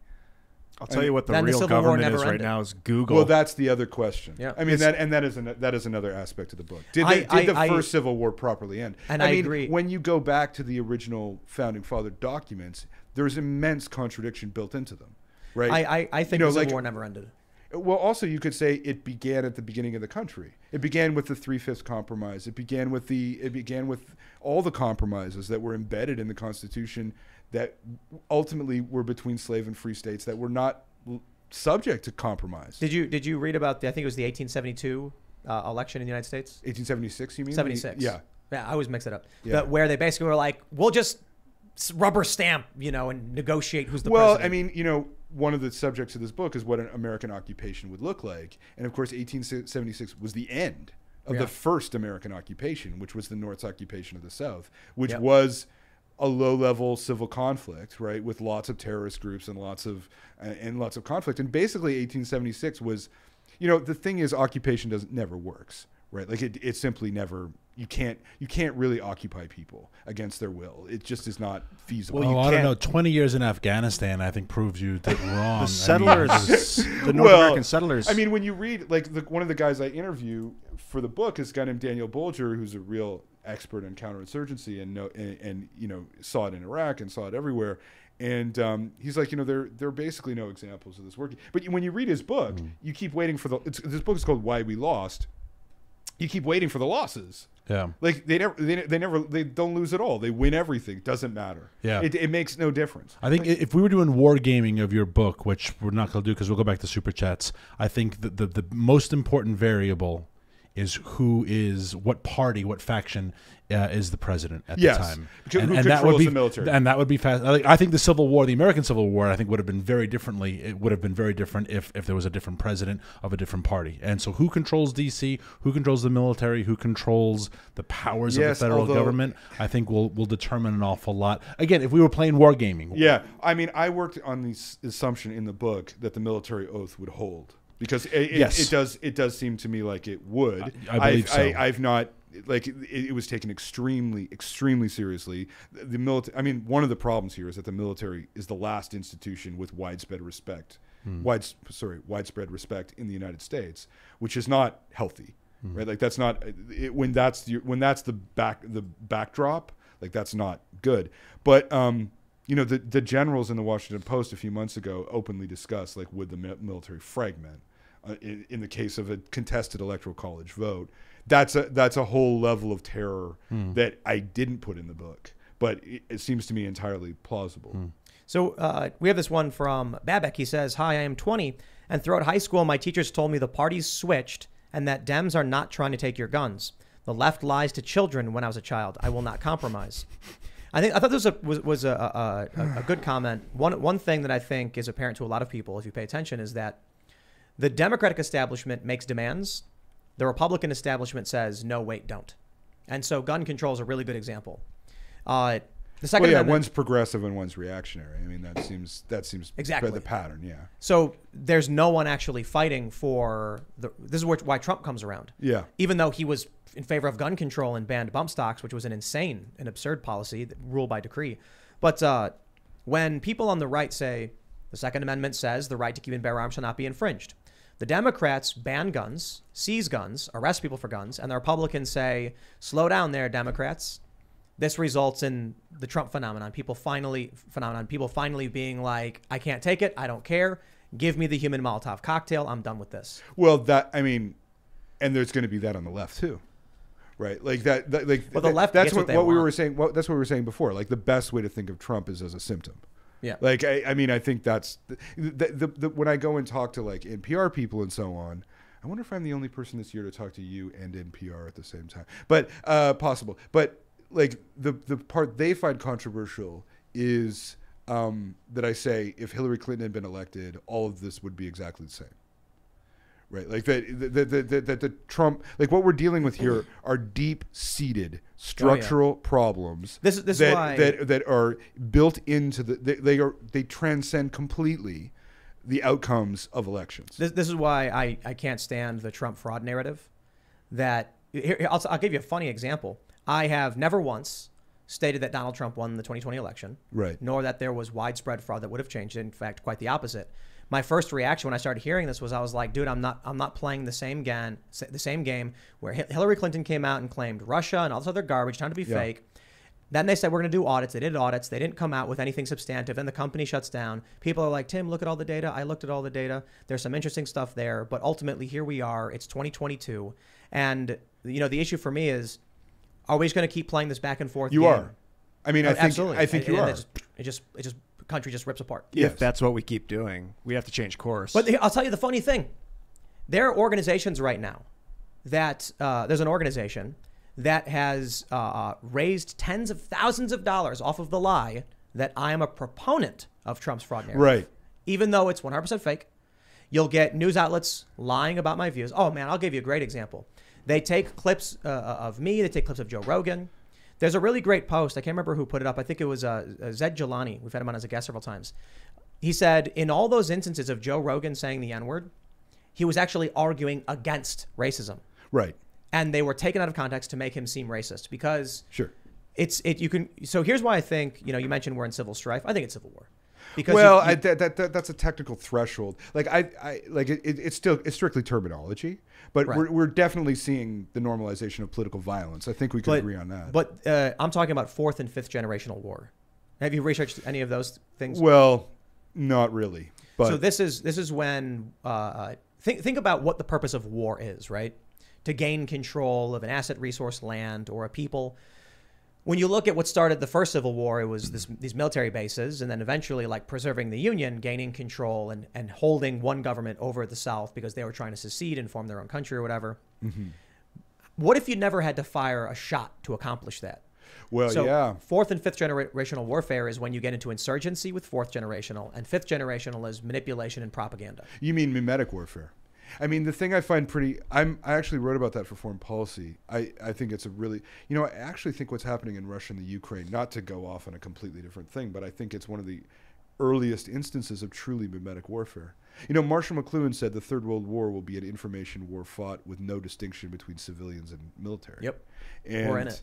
And we're in it, right? And I think in that sense, if you were to think of the Civil War as a mimetic war, or as an informational war, as a diathetical war, which is what Lawrence of Arabia called it, then you are absolutely in it. That's why I think if we talk in terms of left and right, we've already lost the war because our mind has been changed by the meme to think in that way. Well, I think, I think it's natural to have a left and a right, and I think it's natural to have disagreement. Like I don't think you need to be in a unified country to that's somehow better. You have to feel you're on the same team, though. It's true that it's natural to have a left and a right, but not to have two political parties in control of a government. That's not natural. That's been formed on purpose. I want to read this one super chat and then make a point about many of the other ones. Gold Mecro says, thanks for coming, Stephen. You've been an interesting voice on these matters, but understand, for many, you're asking them to sacrifice all they feel is right and honorable for the sake of peace with those who hate them. Well, would you rather be married or right? It's like what I said right at the beginning. It was. That's why I asked you about the healthcare thing. And I take that point. Yeah. Like I genuinely do. If someone were to ask me that, if that were the choices, I don't know what I would do. There's a lot of comments where they're like, this guy is wrong, and obviously. Sure. But to the people who I'm not everyone's cup of tea. No, for sure. I'm okay with that. And I knew, having seen your Twitter, we had these disagreements, but I thought, we try inviting many other people of opposing views. They don't come on the show. Well, you can have me anytime. Oh, I thought it was a fantastic conversation. Yeah. And for the people who are saying they don't want to buy your book, I think that is very that is wrong. I don't think the book has stuff in it that is not me. Well, it should be. I genuinely think it's worth reading. Look, I understand if people are like, I don't want to buy his book because he doesn't deserve my money or it'll make him rich or whatever. No, I think they should read it because, as I often say, if you think he's wrong, wouldn't it be valuable if they knew all of your thoughts and ideas and research and where it came from? And then, by all means, you can take the book. We've actually had a couple people comment saying they did read your book and felt you were wrong or whatever. Right. And that's the right answer. Almost 40% of the sources are Republican. Like, I would just add. I don't think these people like Republicans. Right. I probably didn't help myself there. Yeah. No, but I mean, I read CNN all the time. And then I'm like, that one's wrong, that was wrong. And then I read Breitbart too, and I'm like, that one's framed poorly, and that one's wrong. But because you have to read everything and then try and figure out, on a lot of articles, it's tough. So yes, because when the New York Times says X is true, I'm like, you just said something. Like, how am I supposed to know it's true just because you said it? Well, as someone who's worked for a bunch of publications, I would say if something is in the New York Times, that's the most reliable news source of anything I've worked for, with the possible exception of the Atlantic. When you go to the Atlantic, New York Times, when the Atlantic is when something's fact checked by the Atlantic, it is fact checked to within an inch of its life. The New York Times, I caught in what I view as a major scandal of publishing a news piece, getting boosted in the algorithm, and altering it to an op-ed for sustained growth. And they do it all the time. Right. It's called stealth editing. But not other than that, I mean, you look at what they did with Project Veritas, where they just lied about them and then basically never fact-checked it, got sued. Even it was so egregious that they've actually, surprisingly, Veritas has gotten past a motion to dismiss, which is crazy in public defamation. I thought the New York Times lost a lot of its credibility when they published Anonymous, and they said this was a high-level Trump staffer with intimate details of the Trump administration. And then it turned out it had like the same position I had in the Bush administration, where you have a job, but like their editorial board, their senior leadership allowed that to go forward, saying they made it look like it was a cabinet position, and they did it for political expediency. What did you guys think of the Palin trial? Oh, the dismissal? Yeah. You know, we talked about that last time, and libel is very hard. Well, I think Times v. Sullivan needs to be removed. Are you familiar with what that is? Yeah. Yeah, get rid of it. You really think so? Eh? I mean, it would make you. Hey, there you go. I thought it was fascinating that someone was the fall guy, right? That one editor said, "Yeah, this is on James me." Bennett, the ultimate. I mean, James Bennett is he's a fascinating man because he's been in the middle of these struggles and attacked by both sides. I just don't think in New York being like absolutely superb at his job. I mean, the best op-ed editor I've ever worked. I just don't think the New York Times would ever allow such a piece about Kamala Harris. Oh, I don't know about that. You could. I would not. I would not agree with that. There's Brett Stevens. There's a lot of people. Let's wait and see. For those that are familiar, Times v. Sullivan is the standard that basically you have to prove if defamation is of a public figure, you have to prove they either knew it was false or were acting recklessly. And malice. Well, actual malice. Actual malice means that they knew. That they knew and that they wanted to hurt this person. No. Hurting is in Canada, it's completely different, and it's so much easier to sue somebody for libel. In the U.S., actual malice doesn't refer to intention to cause harm necessarily. Right. It's like you knew it was wrong and you didn't care. Yeah, that's right. Recklessness is very hard to prove. And impossible unless you get into discovery. Recklessness is that for the New York Times, for instance, if they publish something, you'd have to prove that they didn't follow their standard procedure for verification. Right. And if you can't get past a motion to dismiss, and you can't because of its own it's insane. They outright make up stories about me. I can't get into them because of litigation and stuff like that. But they'll outright lie and make everything up, and then they're just like, we assume it to be true. Like we had a source who said it, therefore it's fact. That you should not be able to get away with that. And the anonymous sources stuff has gotten out of control. It's insane. And then not on top of that, you have to prove damages. So what they did... That's easier to do. No. Well, Palin could have done that. So with Project Veritas, the New York Times argued their reputation is so tarnished, you can't possibly cause them damage or something like that. That's what happened with Benedict Arnold. Do you remember that? He was sued for libel. He won. And he said, "But your reputation is worth six cents." And that's what they gave him. And they gave him. Wow. Yeah, that was like in whatever. He's the traitor, Benedict Arnold, right? Yes. Like in the Revolutionary War, he was like, they were like, "Yeah, you were slandered. Your reputation is worth sixpence." Before he left America. No, all right. No, after. Oh. So I'll read. We'll just read two more because we've gone a bit long tonight, and I think it was worth it. Papa Romano says, "I disagreed with him a lot, but a great guest." Thank you. People need to understand. We would have a lot more guests that are more like mainstream journalists and leftists if they were willing to come on. Am I going to become your pocket leftist? No, definitely. You and Vosh. Vosh. Maybe Vosh the pocket Canadian. For Yeah. sure. Hey, we need more Canadian leftists. Yeah. Dude, Crossfire was one of the best not- shows of all time, news-wise, and that's kind of what I want. I will say, Yeah. we have made a lot of money off people not liking you.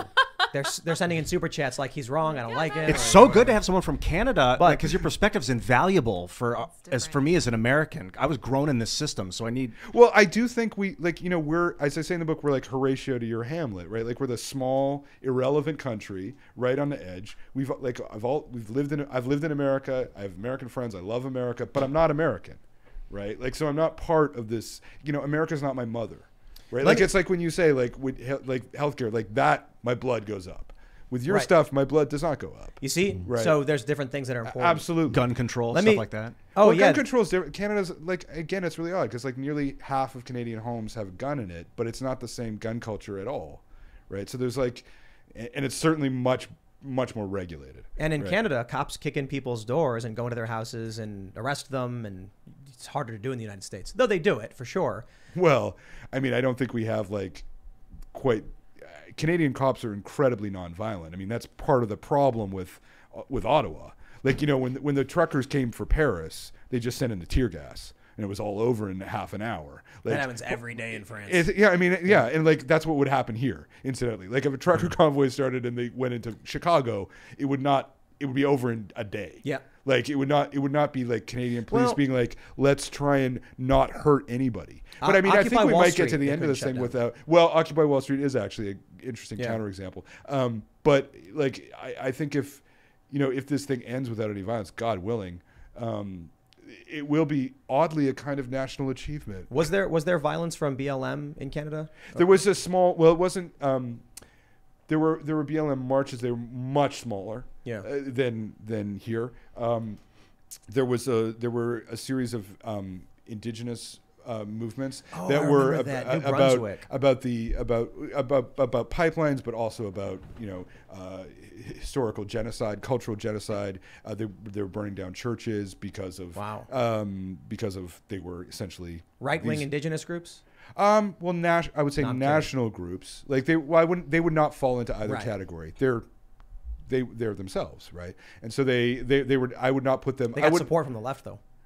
I actually think they have a lot of broad support. Like Stephen Harper, who was the first, who was the last conservative prime minister. He was the first person to acknowledge crimes against in the educational system, and he actually made a very powerful statement about it. I just read one more because we've gone long and we'll wrap it up. But Cowboy Ish says, Tim, the guy has demonstrated that he has bias. Why is it wrong to give him our money to check for ourselves? So I wonder if this question is... Shouldn't it be wrong, right? Is that what they mean, or are they agreeing with me? I wanted to read that because my point is, if you only get news from one source, you'll have no idea what you're arguing against. And then I remember I was working for Greenpeace, and I was outside of a bookstore, and I saw Glenn Beck's book, Arguing Against Climate Change, and I was like, I should read that. And I think I was like 21. I went to the bookstore and I started skimming through it to see like some of it, read a couple chapters, and then I didn't buy the book. I put it back. But I was like, buy my book. Don't read it in the store. if someone's going to make an argument and you're like, I completely disagree with this person, wouldn't you want to arm yourself with the facts and data to properly be able to argue your points? Yes. And not only that, I don't think people should take everything you've said here as everything that's in the book, and they might. Oh, no. We only touched on 2 chapters. Right. I think people might read through that and be like, oh, okay, this one has less to do with some of the stuff they talked about because we have our bias on this show. But long story short, I understand them saying they don't want to give you money. That I get. But reading It's as not much that as you much can. money. I mean, it's just a Man's book, got to you know? eat also. I Send only his get- kids to I only school. get it. And I only get a royalty. Like it's Come not on. like you're giving me the money. I just think I'm a proponent of learning and reading as much as you can, and that's why like I'll watch CNN and read what they're writing and be like, when I come out and say, hey, this story was wrong, it's because I read the story, read about the author, looked at what they were researching, and said, here's what they missed. Not because I saw the headline and went, that's not true, bye, and then to close out the article. No, I got to read that stuff. Otherwise, I'm like... I think reading in itself is an act of depolarization. Yes. You know, like I think actually trying to understand people and trying to be in their language for a bit Yeah. is really helpful. You It know, is. I wrote this book explicitly trying not to judge. Like, you know, you can say I'm part, but like I went and talked to all sorts of people. I wanted to get their, like, I really would feel like I'd failed if I didn't feel like the Oath Keepers that I interviewed felt that they were represented fairly. Like I am not trying to skew anything. I am trying to, even people who I consider outright criminals, right? Like I'm trying to get their point of view and put it on the page. And I think that's key. Like if you want to understand people, that's what you have to work towards. Yeah. You know? All right. I think we should wind it down here. So go to timcast.com, become a member. We're not going to do the member segment because we decided just to do this segment extra long to have this deeper conversation. And but becoming a member does help support all of our work, and there is a massive library. So there's tons of other segments you can watch, and it is greatly appreciated when you sign up because your membership sustains us. You can follow the show at Timcast IRL on Instagram. You can follow me at Timcast as well. Don't forget to like this video, smash the like button, subscribe to this channel, share the show with your friends. Do you want to shout out anything else? No. Your book, your social media? Just the book. Well, I'm Stephen Marche on Twitter if you want to follow me, but you know. They'll probably disagree with you. but no, they should tweet at you. The books. Oh, please don't tell them to tweet at me. Sweet, nice things. Don't do that to me. Like 6 months from now, you come back and you're wearing a MAGA hat, and you're like, I learned. I believe everything they've said. I was depolarized. I was depolarized, or I was repolarized, or I was just turned into an American. Really? Yeah. You're wearing an American flag. Yeah. Right. Yeah. Right on. Daniel. You want to Yes, Daniel Turner, Power of the Future. It's great to be here, and I want to give a shout out to our farm Instagram page. Cool. So love your local gay sheep farmers here in Virginia. Bristol Farm, Virginia. And it's called Bristol Farm because that was the first hotel we ever stayed at in Vienna, the Bristol Hotel. So we named our farm after that hotel. And it's so Bristol Farm, Virginia on Instagram. It's new. We're trying to get people because we love small farms and we're trying to connect with other small farmers. Now So, everyone like can us. agree with that. Yes. Yeah, that's like who can if you can't agree with that. Thank you. Local farming. Like These leftists, they hate farm animals. I swear, they just don't want to eat. They hate The food. way to depolarize is to get the hell out of cities and get away from people. No, you're not that wrong. And breathe. Make people and, raise a couple chickens together. Yes. And have them focus on the chicken's eyes. And people won't be so angry to tweet and hate and things like that if they have to muck out stalls and clean Plus and fresh eggs. and get fresh Yeah, eggs. exactly. So I mean, you know. yes. Thanks for coming in and doing the top-down view. That's really, really Pleasure. yeah, It's a real man. pleasure. And maybe next time you're here, we can go a little higher and look from like 100,000 feet. We'll do cosmic next time. Okay, I'm into it. Cosmic orders. Beautiful. Follow me, IanCrossland.net. I'll see you guys next time. Thank you guys all very much for tuning in. I always love to have conversations where we don't fully agree on everything. To me, that's very much the spice of life. So I appreciate you guys for bearing with us and for sending us all your crazy super chats. You guys can follow me on Twitter and minds.com at Sour Patch Lids. Thanks for hanging out, everybody. Become a member at timcast.com, and we will see you all tomorrow night.